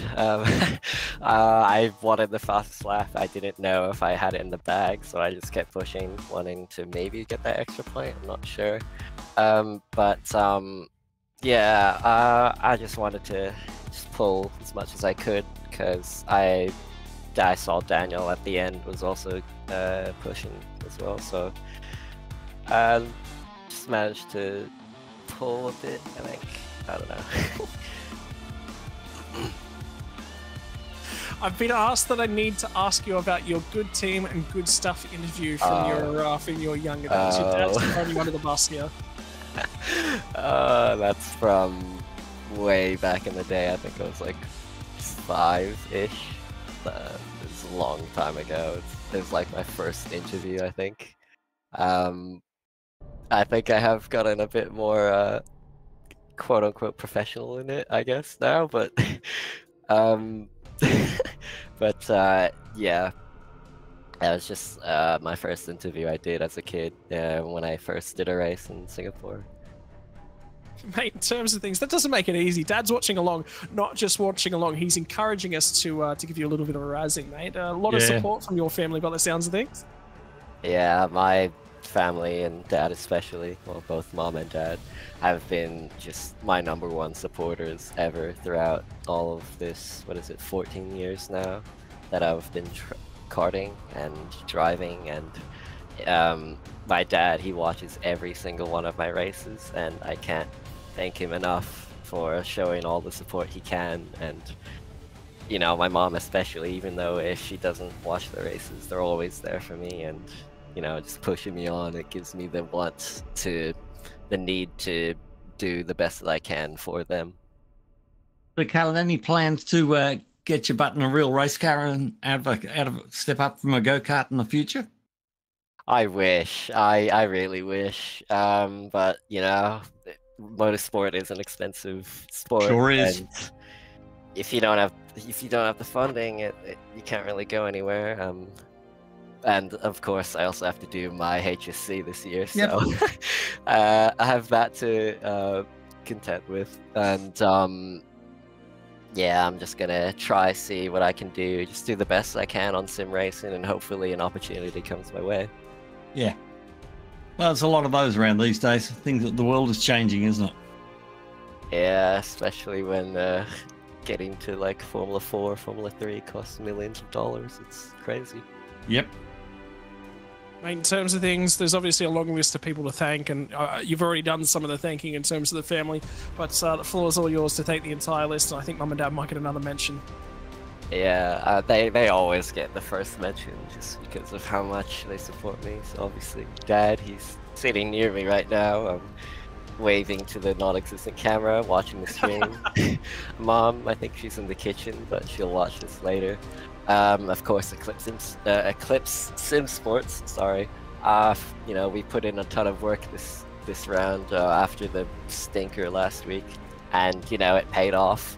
Caleb, he also finished P3. A shame what happened to Eddie and Kobe, but yeah, we put in a ton of work this week. And of course, lastly, the stream that I sent to my friends. I'm sure some of them are watching right now. Always love to thank them for supporting me in every race that every race stream that I send them.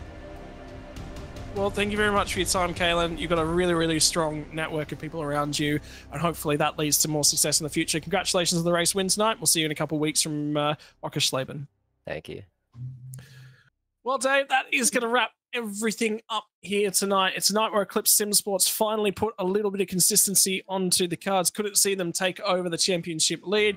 We'll have to tune in again in 2 weeks' time. This was the last round of races held under the Australian Eastern Daylight Savings Time threshold. Next time out will be from Motorsport Arena Ockersleben. Like you said, there is some really, really tight corners here. It's phenomenal for open wheel racing, and it's going to be at that Australian Eastern Standard Time slot as well. So a couple of changes coming in the next couple of weeks, but it is 2 weeks away to that next round.